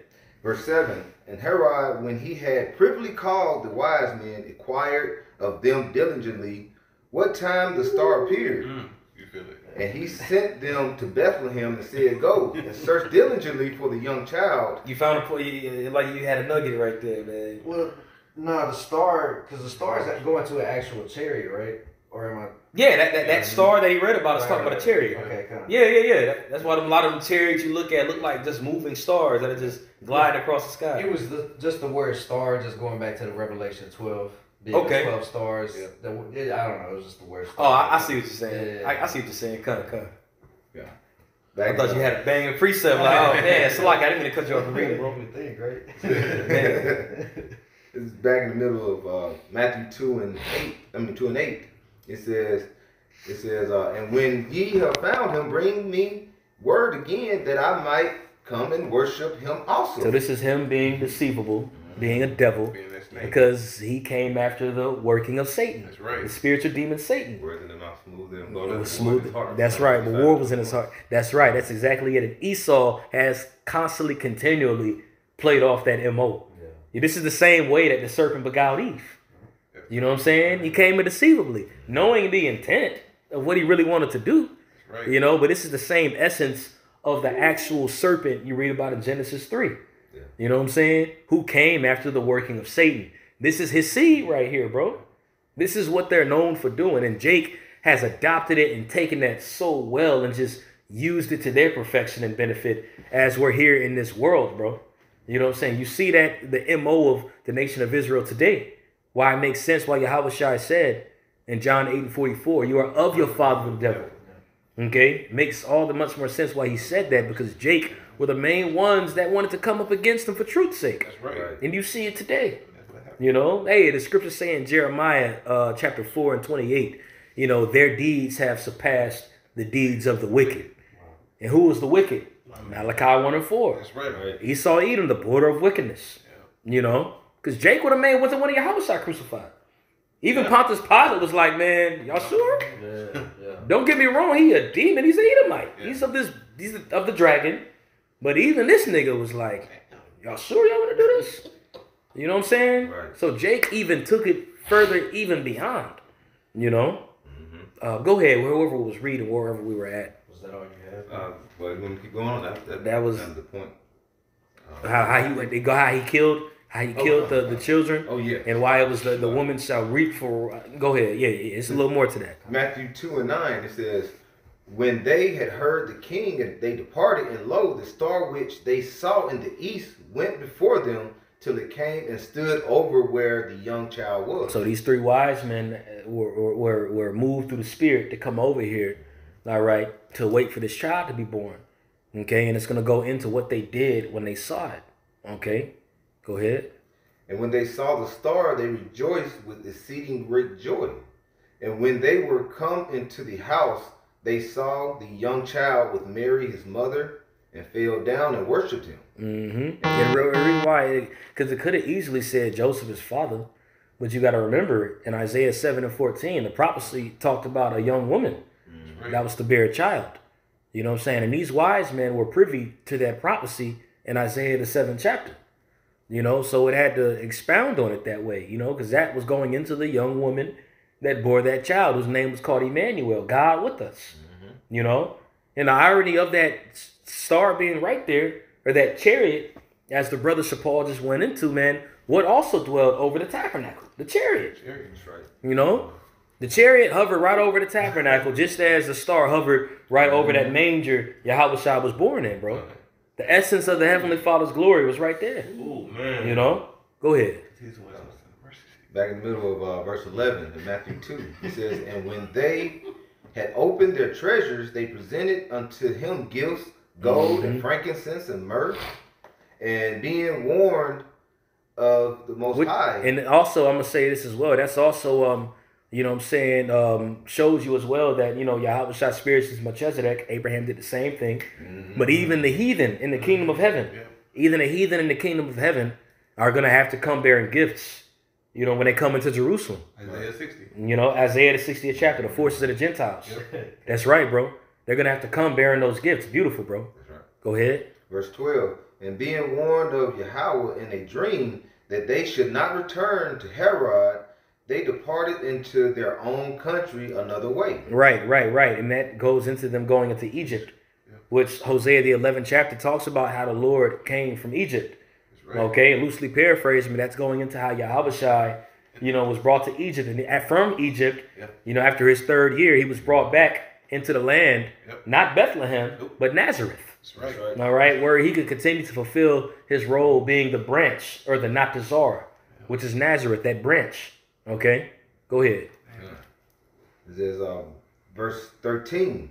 verse 13. And when they departed, behold, the angel of the Lord appeared unto Joseph in a dream, saying, Arise and take the young child, his mother, and flee into Egypt, and be thou there until I bring thee word, for Herod will seek the young child to destroy him. There you go. There you go. And when you continue, we don't got to get it, but that was the point.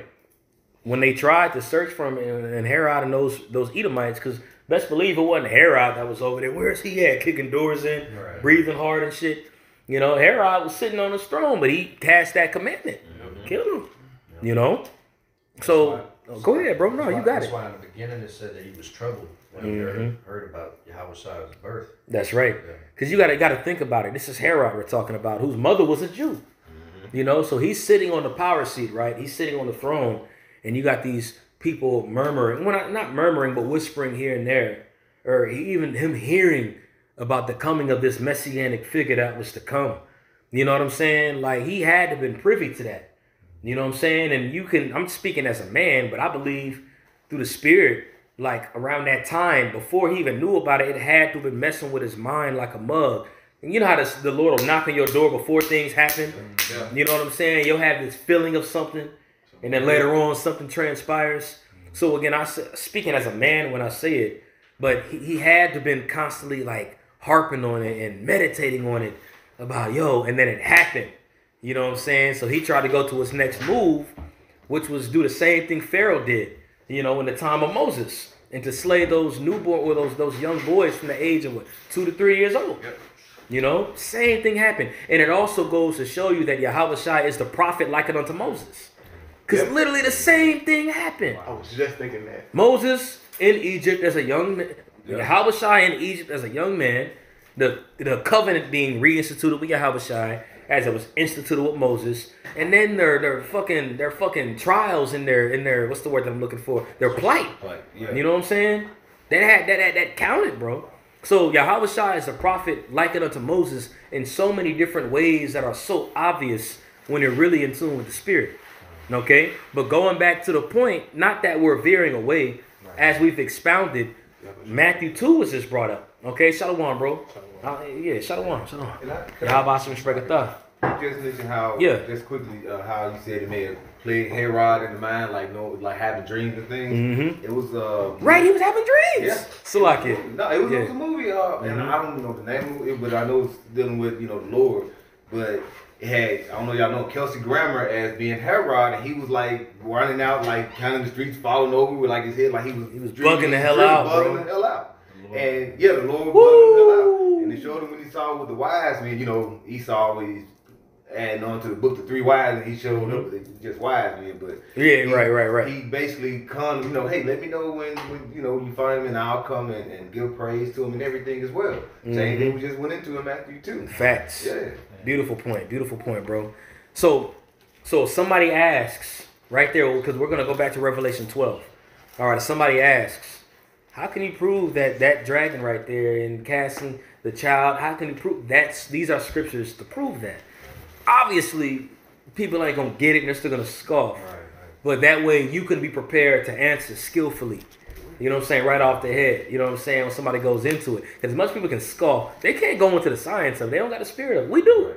You know what I'm saying? So those are precepts to go to prove going into that. All right? Now, can you read verse 3? Because you read. Can you read? 4. Okay. Read that and then read verse 3 again, because we forgot to go into Daniel 7. Okay. Can you hold Daniel 7 and 7, Baba Kashaw? I was gonna make a quick point just to land back, bro, because even you said yesterday, and I believe you say from time to time that one way to confound people that come up with questions to you is to just ask them what it means. It's that simple. Won't know. Yep. They won't know. It's that simple, because they'll stumble, or they'll break it down, but then it's like, where can you find it at? Exactly. Right. And they ain't gonna have nowhere to find it. Nowhere. Can you read that in verse 3 again, and then we'll jump to Daniel 7 and 7. Revelation chapter 12 and verse 3. And there appeared another wonder in heaven, and behold, a great red dragon, having 7 heads and 10 horns and 7 crowns upon his head. Now pause. right here he explains this dragon, the second wonder, having 7 heads and 10 horns. Go ahead. This is Daniel 7:7. It says, "And this I saw the night vision, and beheld a fourth beast, dreadful and terrible, and strong exceedingly." A fourth beast. All right, not the Babylonians, not the Medo-Persians, not the Greeks, all right, who are still Edomites, but it's going into this fourth beast, dreadful and terrible. Go ahead. It says, "Dreadful and terrible and exceedingly and strong exceedingly." And what made him so much more dreadful and exceedingly strong and terrible versus the other ones? His military. Okay, even around the time when you go into the time of the Greeks, all right, which you had Israelites and clans of Edomites scattered everywhere. Even those Romans are still Edomites, but that was around the time period where those Romans was really pushing forth that smoke and that fear. You know what I'm saying? You can read about it in the Maccabees. You can read about it in Daniel the 11th chapter about the ships of Chittim. You know what I'm saying? That pretty much stopped the king of the north from coming in, fulfilling his enterprise. You know what I'm saying? Those Romans came with that, excuse my French, but that motherfucking smoke. That's right. You know what I'm saying? They came with that smoke. And that's when that's going into that military might. That's what made them exceedingly stronger than those other beasts that was prior. You know what I'm saying? Go ahead. If I can add real quick, because that goes back to that Genesis 27:41. By that sword. That's right. That's beautiful. It's been cultivating over time to where it's grown stronger, but then, like you said, it need be for the prophecy's sake that there was a time where it kind of settled down in the Dark Ages, and then going into the Renaissance, where now it's at the point today where they have the fatness of the earth. Hell yeah, they handing out smoke. And even Russia over here handing out smoke. It's a smoke competition between Gog and the whore. You know what I'm saying? Go ahead. It says, verse in the middle of verse Great 7. point, bro. It says, "And it had great iron teeth. It devoured and brake in pieces, and stamped the residue with the feet of it." Right. Stamped the residue. And a lot of this was even through persuasion. And if it wasn't done through persuasion, it was done through the sword. Okay? Because you can read about the conquest of Antiochus the Great, who was also Antiochus III, the father of Epiphanes. And just going into it, how he tried to fight against those nations from those islands in different parts of, the realm of Greece and the Aegean. Okay? And when he did that, those Russians came on the scene like, nigga, what? Took his son and held his ass hostage. You know what I'm saying? Held his ass hostage, bro. You know what I'm saying? It came to a point where the Seleucids had to pay tribute to those Romans just so Antiochus Epiphanes could get let loose out of jail, pretty much. You know what I'm saying? Like, they're actually, before Antiochus Epiphanes was even emperor, his big brother, Seleucus, it was Seleucus, not Calenus, it was Seleucus Philometor. Seleucus Philometor reigned in the stead of his father, Antiochus III, for about 12 years. And it talks about it in Daniel, how this particular king of the north put taxes on the people. Taxes on top of taxes of those subjects that are under him, because them taxes was going to Rome. They was going to them Romans that son they asses, pretty much. And these are the conquests of those Romans, of how they solidified or imprinted their influence, like, yeah, nigga, we here. You know what I'm saying? So even those Greeks who were still Edomites, but out of the clan of those Greeks, those Edomites, they were in fear of those Romans, like, hell to the no. To the no.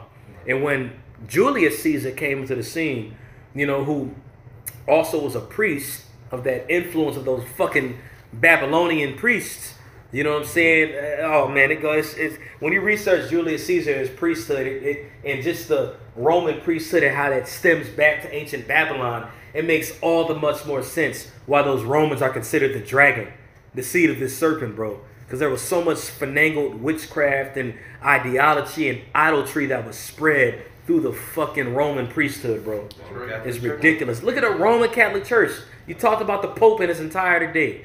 All that stems back to what those Roman emperors did around the time of Pax Romana, starting with Julius Caesar, bro. Because he played the role as a priest, which was also, he was not only a priest, but he was a high priest. And the name of that was called Pontifex Maximus. All right, because you had a pontiff who was just a priest, a Roman priest. But then you get elevated, like you have the priest and the high priest, you get elevated to the role of Pontifex Maximus. And Julius Caesar had that, okay? And who was the first feather that you read about in 2nd Ezra 11, and also the middle head of those 3 heads of the eagle. Right. You know what I'm saying? It really shows you the influence from the serpent that was spread to that Roman Empire when you look at the history and when you understand books like 2nd Ezra 11. You know what I'm saying? Bring it out. Look like you got a banger, bro. I see your eyes twitching, bro. Nah, this is that. I saw that twitch, bro. Salaki, man. Salaki. I'm playing. Hey, this is that 2nd Ezra chapter 11, I'm going to start verse 41. It says, "For the earth hath thou not judged in truth." For the earth hath thou not judged with truth. It says, "For thou hast afflicted the meek, thou hast hurt the peaceable, thou hast loved liars." There you go. And if I may, really quick, because one might not understand 2nd Ezra 11, but if you type in Great Millstone, 2nd Ezra 11 chapter breakdown, there's a breakdown that's there, okay? And when you go into that precept that the brother's expounding on, it's another precept to tie to Revelation 12 and 3. Right. What was just read. Matthew 11 and 12. Yep. All right, the kingdom of heaven suffereth violence, and the violent take it by force. This right here is going into that eagle in 2nd Ezra 11 and how they hurt the meek of the earth. This is going into when the third part of those stars was cast to the ground. Judah, Benjamin, and Levi being brought down in submission under the Roman Empire, or this fourth beast that we're still going to go into, by the way. Okay? Go ahead, Tasha. All right. It says, and destroyed the dwelling of them that brought forth fruit, and has cast down the walls of such as did thee no harm. Right. Cast down the walls of such as did thee no harm.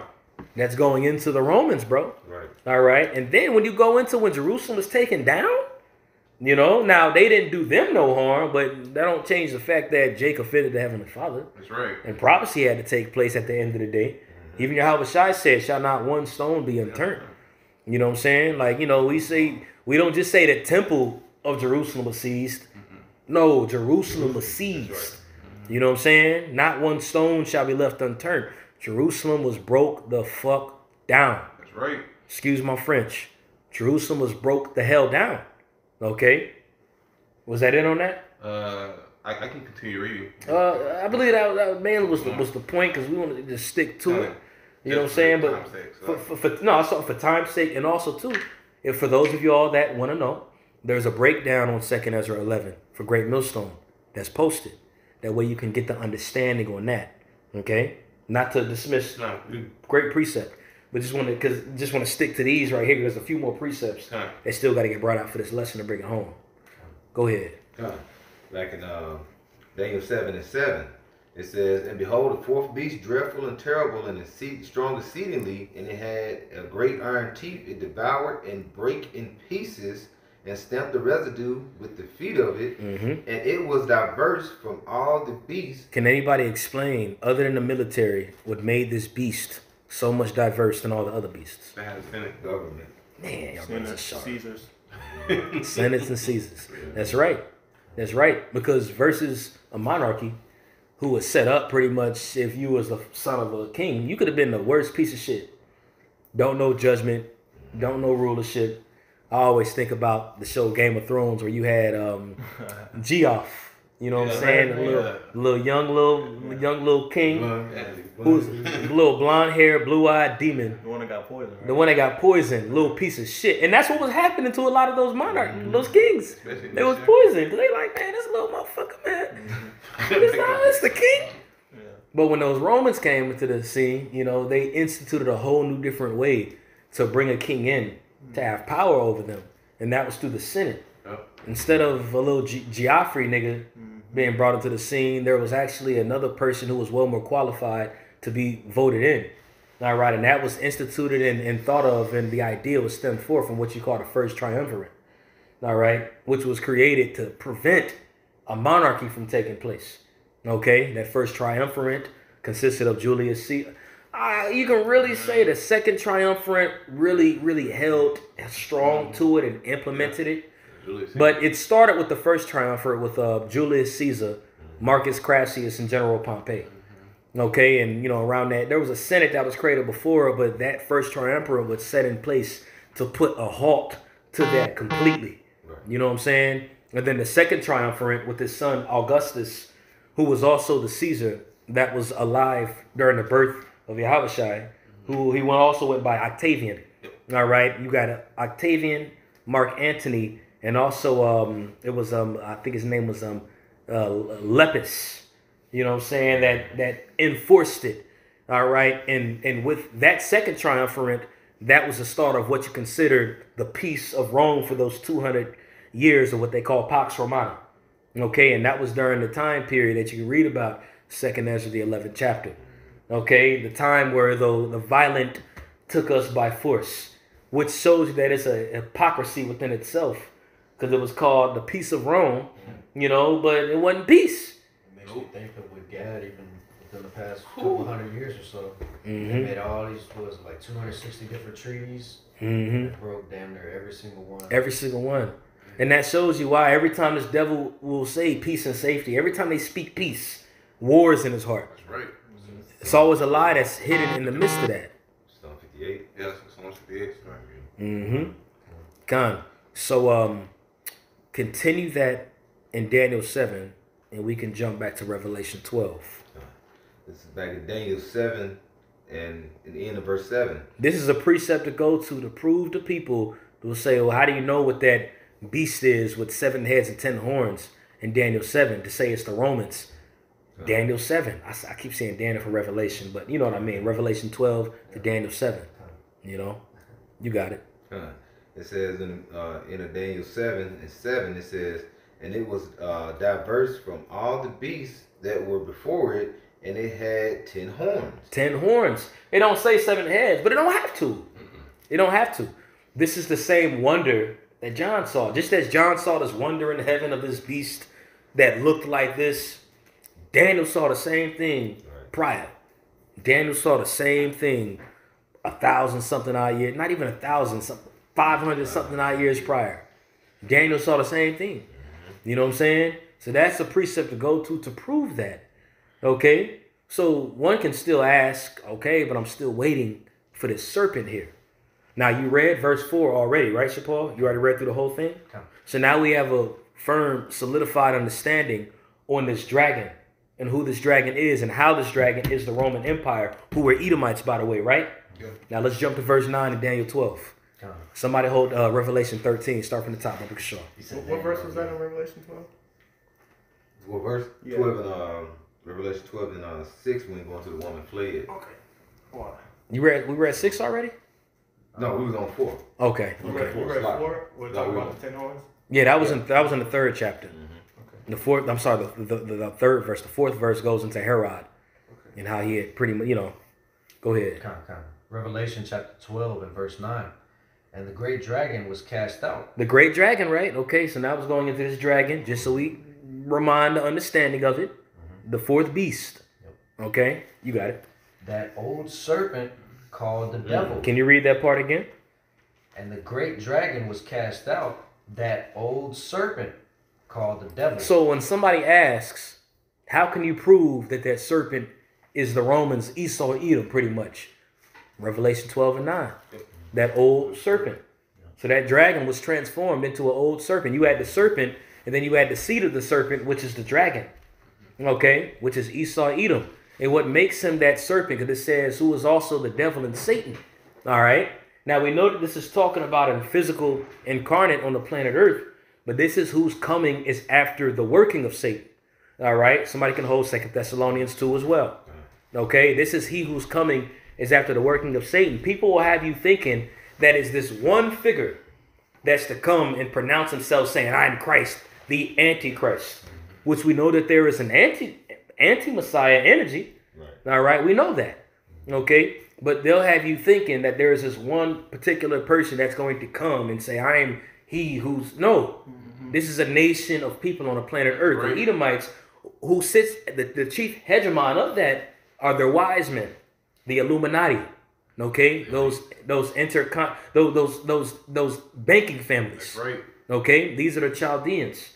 Then you have Babylon, which is the glory of the Chaldeans, the woman that sit upon the beast, the scarlet color, the beast, having what? 7 heads and 10 horns, that you read about in Revelation, the 17th chapter. That's right. Okay, and who's the woman? America. Right. But the whole beast, the whole woman, even Gog, Magog, that's going to fight against it, these are still Edomites at the end of the day. That's right.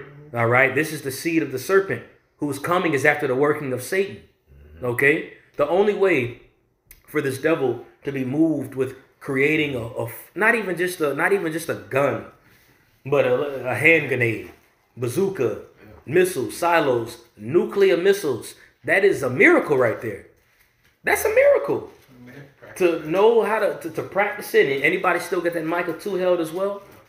Okay, have that held on deck too. And we don't gotta be too much longer with this. All right, but just establishing the point of how we can tie Esau, Edom to being the serpent that beguiled, the seed of the serpent, I should say, that would have enmity between the seed of the woman. Okay, Revelation 12 is a key chapter to go into the enmity between the seed of the serpent and the seed of the woman. Talked about the woman in great travail. All right, how she bore a child. Okay, talks about that. All right, where are we at right now? Revelation 12 and 9. Revelation 12 and 9. Go ahead. Revelation chapter 12 and 9, it says, and the great dragon was cast out, that old serpent called the devil and Satan, which deceiveth the whole world. Which deceiveth the whole world. Okay, anybody got that 2 Thessalonians 2 held? Okay, you start at verse 7, Baba Kishore. The 2 Thessalonians 2 and verse 7. Because it says that the devil and Satan, but the devil just means deceiver. And Satan means adversary or enemy, or one to have enmity with. Just as Genesis 3 said. Okay? Go ahead. Start at verse 6. Okay. It says, and behold, ye know what withholdeth, that he might be revealed in his time. In his time. Because what had to happen? The beast had to be brought down, and the deadly wound had to be healed. You don't think Paul didn't have understanding of that? Paul personally supped with Yahushua for 3 years. Right. As Yahushua was glorified, by the way. You know what I'm saying? Not how he supped with those 12 men, which those 12 men, minus Judas, were special. You know what I'm saying? Were very special. You know, so not excluding, their specific exclusive role in this thing of ours, because those are special men. You know what I'm saying? But on top of that, Paul supped with Yahushua, as he was in the spirit. This is the chief angel, the second in command in existence, to come down in his glorified form and teach somebody. Paul had understanding about this, bro. Paul knew. That's right. You know what I'm saying? Go ahead. Like it's even before his time or something, because he had the mysteries. Mm-hmm. It made sense why he had to know what he had to know, because he was teaching Gentiles, bro. Mm-hmm. Teaching Israelites that had to come out of that state. The Lord used Paul as a crucial catalyst to bring his breath into people. That's right. That didn't have no understanding. Yep. You know what I'm saying? Like, that was a significant role that the Apostle Paul carried, bro. You know what I'm saying? Like, he was a tool used for the breath to be brought into dry bones, bro. Mm-hmm. Go ahead. The 2 Thessalonians 2 and 7, it says, for the mystery of iniquity do already work. Only he who know letteth will let. Now, it says the mystery of iniquity doeth already work. The Romans were already in power, putting Jake in rocks between hard places and shit. That's right. Jake was catching hell. We just read about the dragon and how the dragon had wrath on the woman. All right, so Paul clearly said, look, the mystery of iniquity already works. Okay, but go ahead. It says, only he who know letteth will let. Now. I believe he who now letteth. Oh, yeah. Yeah, he said no. Only he who now letteth will let the water. Come. It says, until he be taken out of the way. Right. So the Heavenly Father, all right, had to allow all this to take place for prophecy to be fulfilled. Because there was a story that was all written, something that we all got to remember. Right. Not that we forgot, but it all played out in the spirit already. That's right. You know what I'm saying? It's just played out in the flesh. Okay, so he had to allow this to take place. All right, the beast had to play its role. The dragon had to play its role. Rain held down on this woman. The deadly wound to be stricken upon this dragon, that 1,000-year period, and then the deadly wound had to be healed where he was going to be let loose for that short season. That had to be allowed to take place. But Paul said, hey, he's still working right now at this moment. Okay, but it's going to come to a point where he is going to be revealed. All right, which shows the ministry that we have, starting with the apostles and elders on down. People can say and talk all the shit that they want to in the world, but as we speak in these prophecies, they come to pass. That's right. That's right. And that counts. You know, we're playing a very significant role in this thing of ours. Can you? I'm gonna say this. I'm gonna say this. The seed of the woman starts with Yahushua, but the elect are following suit right behind. That's bro. right. So no, it's all good. So this enmity that we're talking about is literally going into this devil, his elites at that, That's right. against little old us. That's Wisdom of Solomon. Starting with Yahushua. That's Wisdom of Solomon 10. We do not got to get it right now. But it's a beautiful Wisdom of Solomon 10. Reason why I said it that way is because the whole chapter goes into it. The whole chapter. So that's why I said it that way, not dismissing that idea. You know what I'm saying? Read Wisdom of Solomon 10 if you think we bullshitting. Read it. Not that you think that. You know what I'm saying? But I dare you to read it whenever the Spirit hits you. Right. You know? Okay? So let's jump back to where we left off at. Like 2 Thessalonians 2:8, it says, and then shall that wicked be revealed, whom the Lord shall consume with the spirit of his mouth. And the wicked is being revealed now.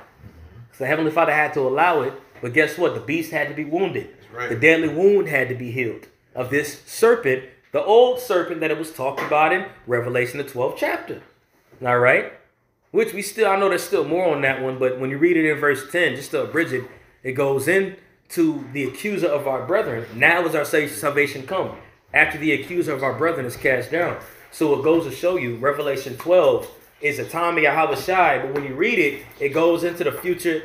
It goes into us being brought in captivity. It goes right back to the past. It goes right back to the end. That's why you got to have a spiritual mind. You have to have a spiritual mind to really comprehend it and understand it. Right. And something else to consider as well, man, those people that wrote these together, like there were minds that came together and they had scrolls here and there and they did their best to combine them together. You know what I'm saying? So when you read about certain prophecies and how it dips in and dips out and everything, these are men that had records and notes of these papers and they just compiled it together through the Spirit. You know, hey, and those men got to be commended. Yeah. They got to be commended, bro. You know? Right. So, but again, I'm not saying that's the sole reason of why you see this here and there, but you could definitely include it. Like, they did their best to put it together, and through the Spirit, we have what we have here today, through those minds. Okay? Hey, man, just as a footnote, hey, the Lord put the Spirit on even an Edomite, bro.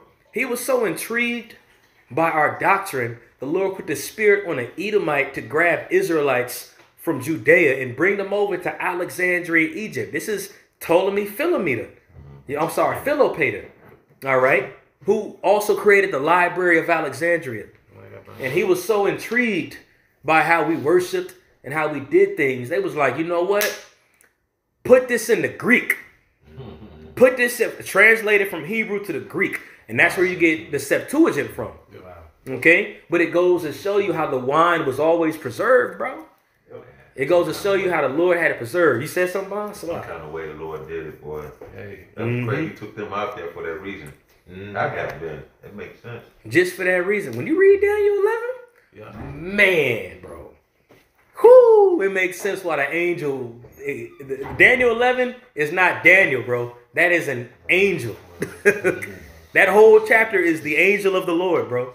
You know, so when you read that, it's like, okay, this is important in a mug. You know what I'm saying? Not that it ain't important to anybody else, but this is literally the angel of the Lord, Right. Daniel 11, the angel of the Lord talking to Daniel, telling him how the earth was going to be given to the hands of the wicked. You know what I'm saying? A mystery that a lot of theologians and such cannot attain, but only the elect. That's right. Right. You know? Go ahead, bro. Back in 2 Thessalonians 2:8, it says, and then shall the wicked be revealed, whom the Lord shall consume with the spirit of his mouth, and shall destroy with the brightness of his coming. It has to be consumed by the spirit of his mouth first. The prophecies. You know what I'm saying? Those prophets coming out there on the highways and the byways, being a terror unto Egypt, as the prophecies say in Isaiah 19. Revelation 11, great fear fell upon them. Okay? That had to take place. And then it says, and then will destroy with the brightness of his coming. Because we're telling them Yahweh Shai is going to come back with the chariots. All right? We're telling them that. Okay? And he's coming back to what? Destroy him who pierced him. Who pierced him? Rome. Esau. God, yep. Esau. All right? The beast. That's who pierced him, bro. Okay? Go ahead. Verse 9, it says, even him whose coming is after the working of Satan with all his power and signs and lying wonders. Now it says he whose coming is after the working of Satan. And this is also what shows you that that serpent, that old serpent, was inspired by the spiritual demon Satan. All right? Genesis 3, that was a form of he who came after the working of Satan. Because we know it wasn't the spiritual demon Satan that beguiled Eve. It was a witch. It was somebody who came after the working of Satan. So this seed that's here that came from the serpent is doing the same thing that his father did. The only difference is he's not just a serpent no more, but he's a fucking dragon having 7 heads and 10 horns. Okay? From say to a whole system. To a whole system. Exactly. Which transformed to worldwide. Which transformed worldwide to a beast that worshiped that dragon, which is what we're about to go into. Okay? But this is what it's talking about in 2 Thessalonians 2. This ain't talking about no physical antichrist figure that Christianity and Left Behind books and shit are going to say that this is he who's coming. No, that is a nation of people whose coming was after the working of Satan. That is anti-Messiah. Okay? That's what that's going into. And when you go into that word working there, in the Greek it's pronounced energia, which is where you get the word energy from. All right? Which goes to show you that this dragon, this nation of people, are coming literally after the energy of the spiritual demon Satan. Just as we're coming after the energy of the Heavenly Father. We went into it in the beginning of class. The wisdom. In Wisdom of Solomon 7, Sirach 24.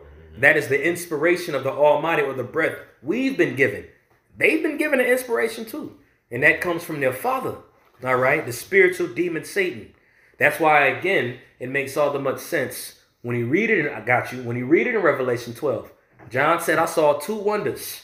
This woman right here, which is Israel, Jacob, and this dragon right here, which is Esau. Jacob and Esau, those are the 2 wonders that John saw in Revelation 12. Because they were going to play their roles, ruling over the whole planet Earth. All right? And one of them was going to have an energy of righteousness, of course, because even 2/3 are wicked. Okay? But out of the creme de la creme of the woman, they're going to come after the working of Yahweh Shai. All right? And these people are going to come after the working or the energy of Satan. All right? Before you bring your precept out, Tazama, Micah chapter 2, verse 1. Because we went into the definition of the word serpent, and one of the definitions means practice. Okay? So we can go to Micah. We've been holding it. That's why we've been holding it for a minute. But afterward, we can bring yours out. You got it. If you John tonight, get it. Go ahead, Amathia. Bring it out. This is. But whoever had it, damn it. Yeah, go ahead. Verse 1, it says, woe to them that devise iniquity and work evil upon their beds. So we should all, majority know what woe means, but for you newer listeners, it means destruction and death, who work iniquity upon their beds. Now, what does that mean? It's always dwelling in wickedness. Were you talking about the iniquity upon their beds part? Right. Yeah, they are constantly devising ways to tear down Israel. Tear down Jacob. Got you. And namely, upon their beds is going into that rest. Right. Okay? That's going into their period of rest, or their heaven that they're in right now. How they're falling from heaven, O Lucifer. Go ahead, Tom. The scripture says in Psalm 49, it says, they shall rest upon their beds in glory. Exactly. That is their glory right now that they're in. Them being in the state of heaven. All right, so they have the ability to come up with the lies and the slander. All right, to categorize you Negroes, Latinos, and Native Americans, as the brother Tazama said, change times and seasons. All right, this is how they're able to do it, because they're in their rest to be able to do it. All right, to come up with foods, to break down you Israelites' genetic makeup. All right, to conspire the so-called black woman Eve all right, to come, and the Israelite women in general, to come up against you Israelite men by giving them, you know, programs and such to make them feel like they the shit. All right, all these are ways or things that they've done, all right, to work iniquity upon their beds. Because, matter of fact, continue. Okay, continuing on in Micah chapter 2, verse 1, it says, that devise iniquity and work evil upon their beds. When the morning is light, they practice it because it is in the power of their hand. They practice it because it is in the power of their hands. What is the practicing? The witchcraft. Okay, nakash. Okay, the word serpent means to practice. All right, in Genesis 3. Okay, so this is how they're coming after the working of Satan. They're practicing it. Right. Now, when you go into the word practice here in the Hebrew, I forgot how it's pronounced, but it literally means to work. Right. He who's coming is after the working of Satan. All right, that is their ability to practice divination and cast stumbling blocks upon you Israelites, and not even just Israel, but the whole known world. He who's coming is after the working of Satan. This is the dragon right here, man. Okay, so that was it on that precept. Tazamai, you got yours, and we can end this off in Revelation 13. All right, this is Psalm. Unless anybody else got something. This is Psalm 144, verse 7. And I'm gonna read down to verse 11. It says, "Send thine hand from above, rid me and deliver me out of great waters, from the hand of strange children." Now I want to get that word. I want to get that word "strange" in the Hebrew real quick, and just to land back off what the priest is going into, because we done. This is the seed of Satan, right? That word "strange" here in the Hebrew is nakar, right? Nakar. And that word "strange" there means it says foreign gods of the land, foreigner. See, a foreign. So these are strange children who worship and literally work based upon ancient witchcraft or ancient gods of Hamitic gods. Right. You know, ancient Sumeria, Egyptian, all in Esau right now ruling in America and throughout the whole planet Earth, but he uses America as a spearhead. That's right. He pushes forth. That's why this place is called the mother of all harlots. You see what I'm saying? And this place is this place is set up upon witchcraft in every facet that you look at. Right? That's right, bro. That's right. It says, "Send thy hand from above, rid me and deliver me out of the great waters, from the hand of strange children, whose mouth speaketh vanity, and their right hand is a right hand of falsehood." There you go. And that falsehood is coming from the throne still. It's still coming from the Father. It's just from his left hand. Now it says the right hand of falsehood, because right just means strength. But that don't mean that it's literally coming from the Father's right hand. That is their strength, falsehood. Right. All right, the energy from the left-hand side.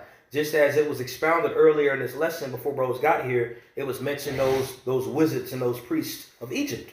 Right. Okay? That was left-handed energy that they used to turn those staffs into those serpents, but that was their strength. They had the ability to do that. All right? Just as the dragon today has the ability to cast forth these miracles, as it was read in 2 Thessalonians 2. Okay? You got it, Tosh. Like the right hand, you know, if you're going to like a right hand of like false swearing, you know, when you go into that word right hand in the Hebrew is yum yum, which means like to swear. And what do these leaders so-called do? They put their right hand on the Bible and they swear on it, which is the right hand of falsehood. Because they're not going to uphold any of the law, statutes, and commandments because they're of the seed of Satan. They're adverse to righteousness. That's right, bro. Right? So deception is their power. Then. That's right, bro. That is their spiritual power. Just as righteousness is the elect's, you know what I'm saying, being fair. All right, theirs is literally. That's why it said in Revelation 12, the devil and Satan. You know what I'm saying? It said the devil and Satan in Revelation 12, the deceiver and the adversary. You know what I'm saying? Continuing on, verse 9. Like I read on verse 11. "I will sing a new song unto thee, O Most High. Upon a psaltery and an instrument of 10 strings will I sing praises unto thee." Which we already know the new song is going. Not we already know, but you know this new song is going into this gospel being preached. It is he that giveth salvation unto kings, who delivered David his servant from the hurtful sword. Verse 11 point. "Rid me and deliver me from the hand of strange children, whose mouth speaketh vanity, and their right hand is a right hand of He falsehood. repeated that in the 7th verse. Like Yeah, he repeated it yeah, again. look, man. You Look, gotta watch these. we asking the Lord to rid us from these strange children, man. Beautiful. You know, and these strange.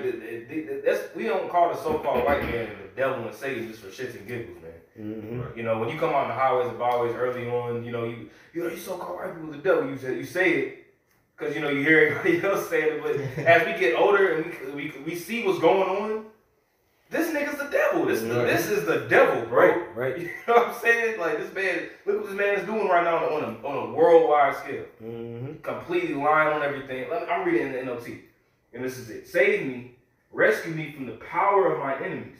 Their mouths are full of lies. They swear to tell the truth, but they lie instead. Mm-hmm. You got it. Like Bond said, bro, that is their power. You know, on top of the miracles that they do, which is their technology, their ability to create weaponry that far exceeds any other nation. This is what they've been given on the left-hand side. After the working of Satan, there wasn't no dang Moabites that came up with the equation to split an atom. All right, they didn't come with the equation to create what's called nuclear fission. All right, these were those Temanites, man, those Germans. Right. Which those Germans, all right, act as vassals under the beast, That's right. under the woman. That's right. Germanic tribes, when you read about it and about the old beast, they're here today, playing the same role, helping to aid the woman. The same thing, you know. That was it on that, Tosh? Yep. We could jump to Revelation, the 13th chapter, unless anybody has anything else. I had a quick one. Okay, come for sure. And I think we are kind of quoted it, but this is Psalms 58, and I'll start at verse. I'll start at the top. It says, "Do ye in verse 1? Do ye indeed speak righteousness, O congregation? Do ye judge uprightly, O ye sons of men? Ye in the yea, in the heart ye work wickedness. Yea, weigh the violence of your hands in the earth." Hey, and it says, "And weigh the violence of the hand of the earth," and that's basically is pursuing or using their blessing. It's Right. basically the sword. And now, what is the sword today? You can say their big swords now is what the nuclear bomb. You know, so that is him spreading out through these skirmishes and their military might. And they pursuing all this, the powerful destruction that they can bring about the earth, what the Lord allowed them to have because He gave them that wisdom. That's right. And just to add to that, bro, it just goes into how His hand is in the pot. He has the power to distribute who gets what. Right. Weighing the balance of the earth in your hands, meaning you have the power to say, you can get this portion, you can get that portion. You get this portion, I get this portion. The earth is given into the hands of the wicked. He has the balance of the earth in his hands. He has the power to distribute whatever he needs to. You know what I'm saying? That's what that's going into. Yeah. You know what I'm saying? Not just to add and expound, add to your point. Like Sirach 10. You know, the way it goes, the kingdom goes, the way of the king goes. Exactly. Verse 3 says, "The wicked are estranged from the womb. They go astray as soon as they be born, speaking lies. Their poison is like a poison of a serpent. They are like the deaf adder that stoppeth the ear." Like I said, it goes into like that, going into, it's like a serpent. It's a representation. And Esau is what? That serpent in here is the spirit of what? Esau, Edom, what they receive today. Man, real quick, because I know we mentioned this earlier. I'm glad I remembered it. Anybody still got the Jeremiah 8 hill? I'll read it. Jeremiah 8 until I think 21 actually. I have it here. Okay. This is Jeremiah chapter 8, verse 21. It says, "For the hurt of the daughter of my people am I hurt. I am black, astonishment." Is it in verse 17? It might be in 17. Which, Yes, that's it. yeah, this is Jeremiah chapter 8, verse 17. "For behold, I will send serpents, cockatrices among you, which will not be charmed, and they shall bite you, saith Yahweh." Now, what is a cockatrice? A serpent. Okay. Now, when you go into Jeremiah's ministry, he was letting Jake know that Jerusalem was gonna be brought down, and it was gonna be ruled over, and subjugated by the Babylonians. But so you can't dismiss or discredit these cockatrices right here, because if Jake was gonna be under mystery Babylon and have to serve under this beast, which is a dragon, that old serpent, Cockatrices would have to be among us this day, That's right. just as it was amongst us back then. That's right. All right? So that has to be applied right there. There's cockatrices that are surrounded by us daily. These these Edomites. Yep. Okay, just as the Babylonians were cockatrices there, these modern day Babylonians today of this whore Yep. is Esau, Edom. That's right. Okay, that's it on that one. Mhm. Was that in your precept you brought up earlier? You said you had one, Shapar? I got one. Okay. Kind of just land backing off what the priest R was going into on basically how Esau, Edom, they get their power from the left hand side. They get their power from mockery and basically diminishing the authority that is, basically deception and all the things stated. But I wanted to grab this just to go into it a little bit. Sirach 27, and I'm gonna start at verse 27. It says, "He that worketh mischief," right, going back to that Micah 2, worketh mischief upon their beds. "He that worketh mischief, it shall fall upon him, and he shall not know whence it cometh. Mockery and reproach are from the proud, but vengeance as a lion shall lie in wait for them." And we know Yahweh Shai being that lion of Judah. It says, "They that rejoice at the fall of the righteous shall be taken in the snare, and anguish shall consume them before they die. Malice and wrath, even these are abominations, and the sinful man shall have them both." The man of sin, Esau, Edom. Yeah, he fits the description. You know what I mean? That's right. That's right. Beautiful, beautiful. To the T. Bahan, did you have anything, bro? No. Okay. Well, we can end this off here in Revelation 13. And we can start from the top. Oh, I was thinking about It's gonna go right into this dragon, okay? Which in Revelation 12 and 9, he said that old serpent. Which that old serpent is the serpent in Genesis the 3rd chapter, who came after the working of the spiritual demon Satan. Okay, this is going into the seed of the serpent versus the seed of the woman. All right, go ahead. Yep. Revelation 13 and 1. "And I stood upon the sand of the sea, and saw a beast rise up out of the sea, having 7 heads and 10 horns." You're in 13, right? Yeah, Revelation 13. Now, what does a sea represent? People. How can you prove it? Revelation Revelation 17. God, that's right. Go ahead. It says, "And 10 horns, and upon his horns 10 crowns, and upon his head the name of blasphemy." Now it says this beast right here having what? 10 heads, 7 horns. I'm sorry, 7 heads and 10 horns. It's going into the Roman Empire. Yep. It's exactly what this is going into right here. Okay, the same beast we just read about in Revelation the 12th chapter. All right, this is Daniel's having this vision of this continuation of this second wonder that he saw in heaven. Go ahead. It says, "And upon his head the name of blasphemy. And the beast which I saw was like unto a leopard, and his feet were as the feet of a bear." Now, we can say that first is going into Rome, but also, too, this is Rome mimicked, which is America. All right, can you go into the classifications of this beast again? Done. It says, "And I saw unto a leopard, and his feet were as the feet of a bear." So this is really the second beast, but it's going to go back to the first beast in a second. But it says of a leopard, right? Right. All right, which were those Greeks. Yep. Okay, and then it says a bear, right? Which was Rome. I'm sorry, not Rome. Russia, Gog and Magog. You can read about that in Revelation the 20th chapter as well. Okay, go ahead. Done. "And his mouth as the mouth of a lion." All right, and the mouth of the lion really just represents the great things. All right, just as when you read in Daniel the 7th chapter, the going into the first beast, how it was the lion with eagle's wings, and it says he's been given the heart of a man. Just goes into his pride. Go ahead. If I may add, also what the apostles and others said that Great Britain with the mouth. Oh yeah, Great Britain too. The water for that. That mouth represents Great Britain. Because that's what they really used to colonize America and really bring forth, like the scripture says, her mother should be so confounded of her. With Babylon the Great coming into existence through the Spirit, the 7th came, or the 8th came out of the 7th. That's right. Mouth, That's right. Go ahead. It says back in the middle of verse 2, "And the dragon gave him his power." Now it says the dragon. So this beast we're reading about is talking about the beast that came after the dragon. All right, but it says the dragon. Shalom, bro. It says the dragon gave him his power. Right.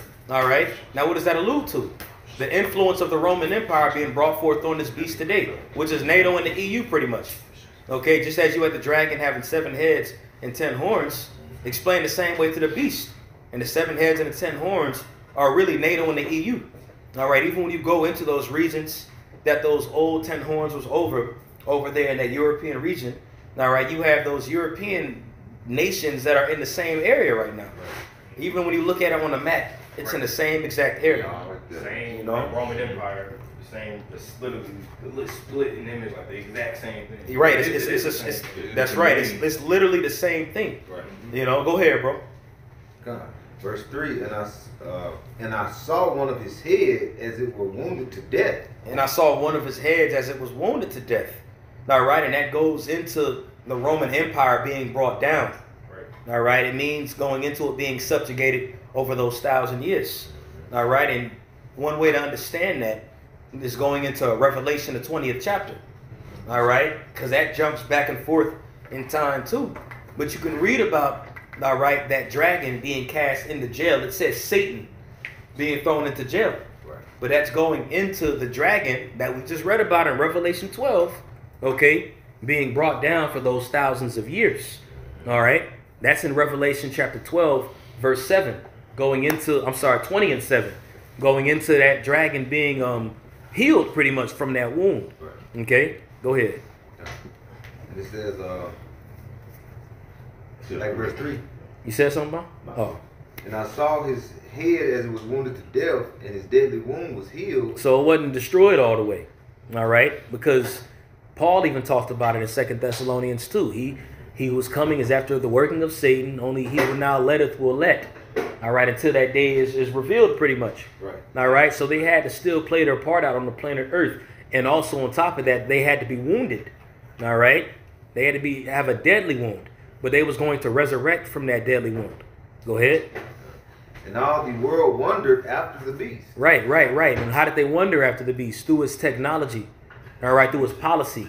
The words that he says, the words that he speaks. All right, even him being resurrected after the Roman Empire, a lot of people are in amazement and astonishment off of it.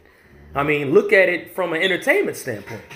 You know, the sports. Right. All right, even when you look at the electronics. Okay, they could say, oh, the Chinese are with electronics, this, that, and the third, but how is it being instituted and pushed out the way it is, man? Esau, bro. All right, they're the main face to push all this stuff, and they use Jake to advertise it. But they're the mastermind behind all of this. And again, the reason what makes them the mastermind is the blessing that they've received. Because that mindset they have still comes from the heavens. I salute you. Shalom, bro. Y'all about to strike it down. It's what said that they're wiser than Daniel. You know that's it. Right. You know, the Lord has it to whereas, you know, he was going to be in the power to be able to implement, you know, this knowledge will increase. Like it says in the book of Daniel. So like being able to speak into your phone and say a particular thing, your phone spit out facts and history about what happened in the Roman Empire, and you know what I'm saying? Like you asking your phone, hey, blah blah blah, what happened to Nikola Tesla when he was in the science office? And they'll like, this is what Google, and they'll literally pull up information, like, you know what I'm saying? That's right. That's Esau over that shit, man. Yeah, that's how the nations marveled at, and they marveled at that by using this technology. By giving the grins to him.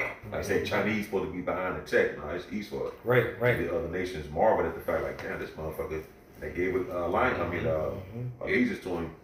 And they using this technology and going on forth with it. That's right. It makes all much sense why people say America's a corporation. Because you can have minds that do this, that, and the third. I mean, those 10 toes of that statue, those vassals, they all had an influence when it came to the rise and the strength of Rome. Right. Yeah. And you still see it today, but you still have that business mind behind all of it that distributes it on how they want it to do. And that just so happens to be America that had fulfilled that. That's right.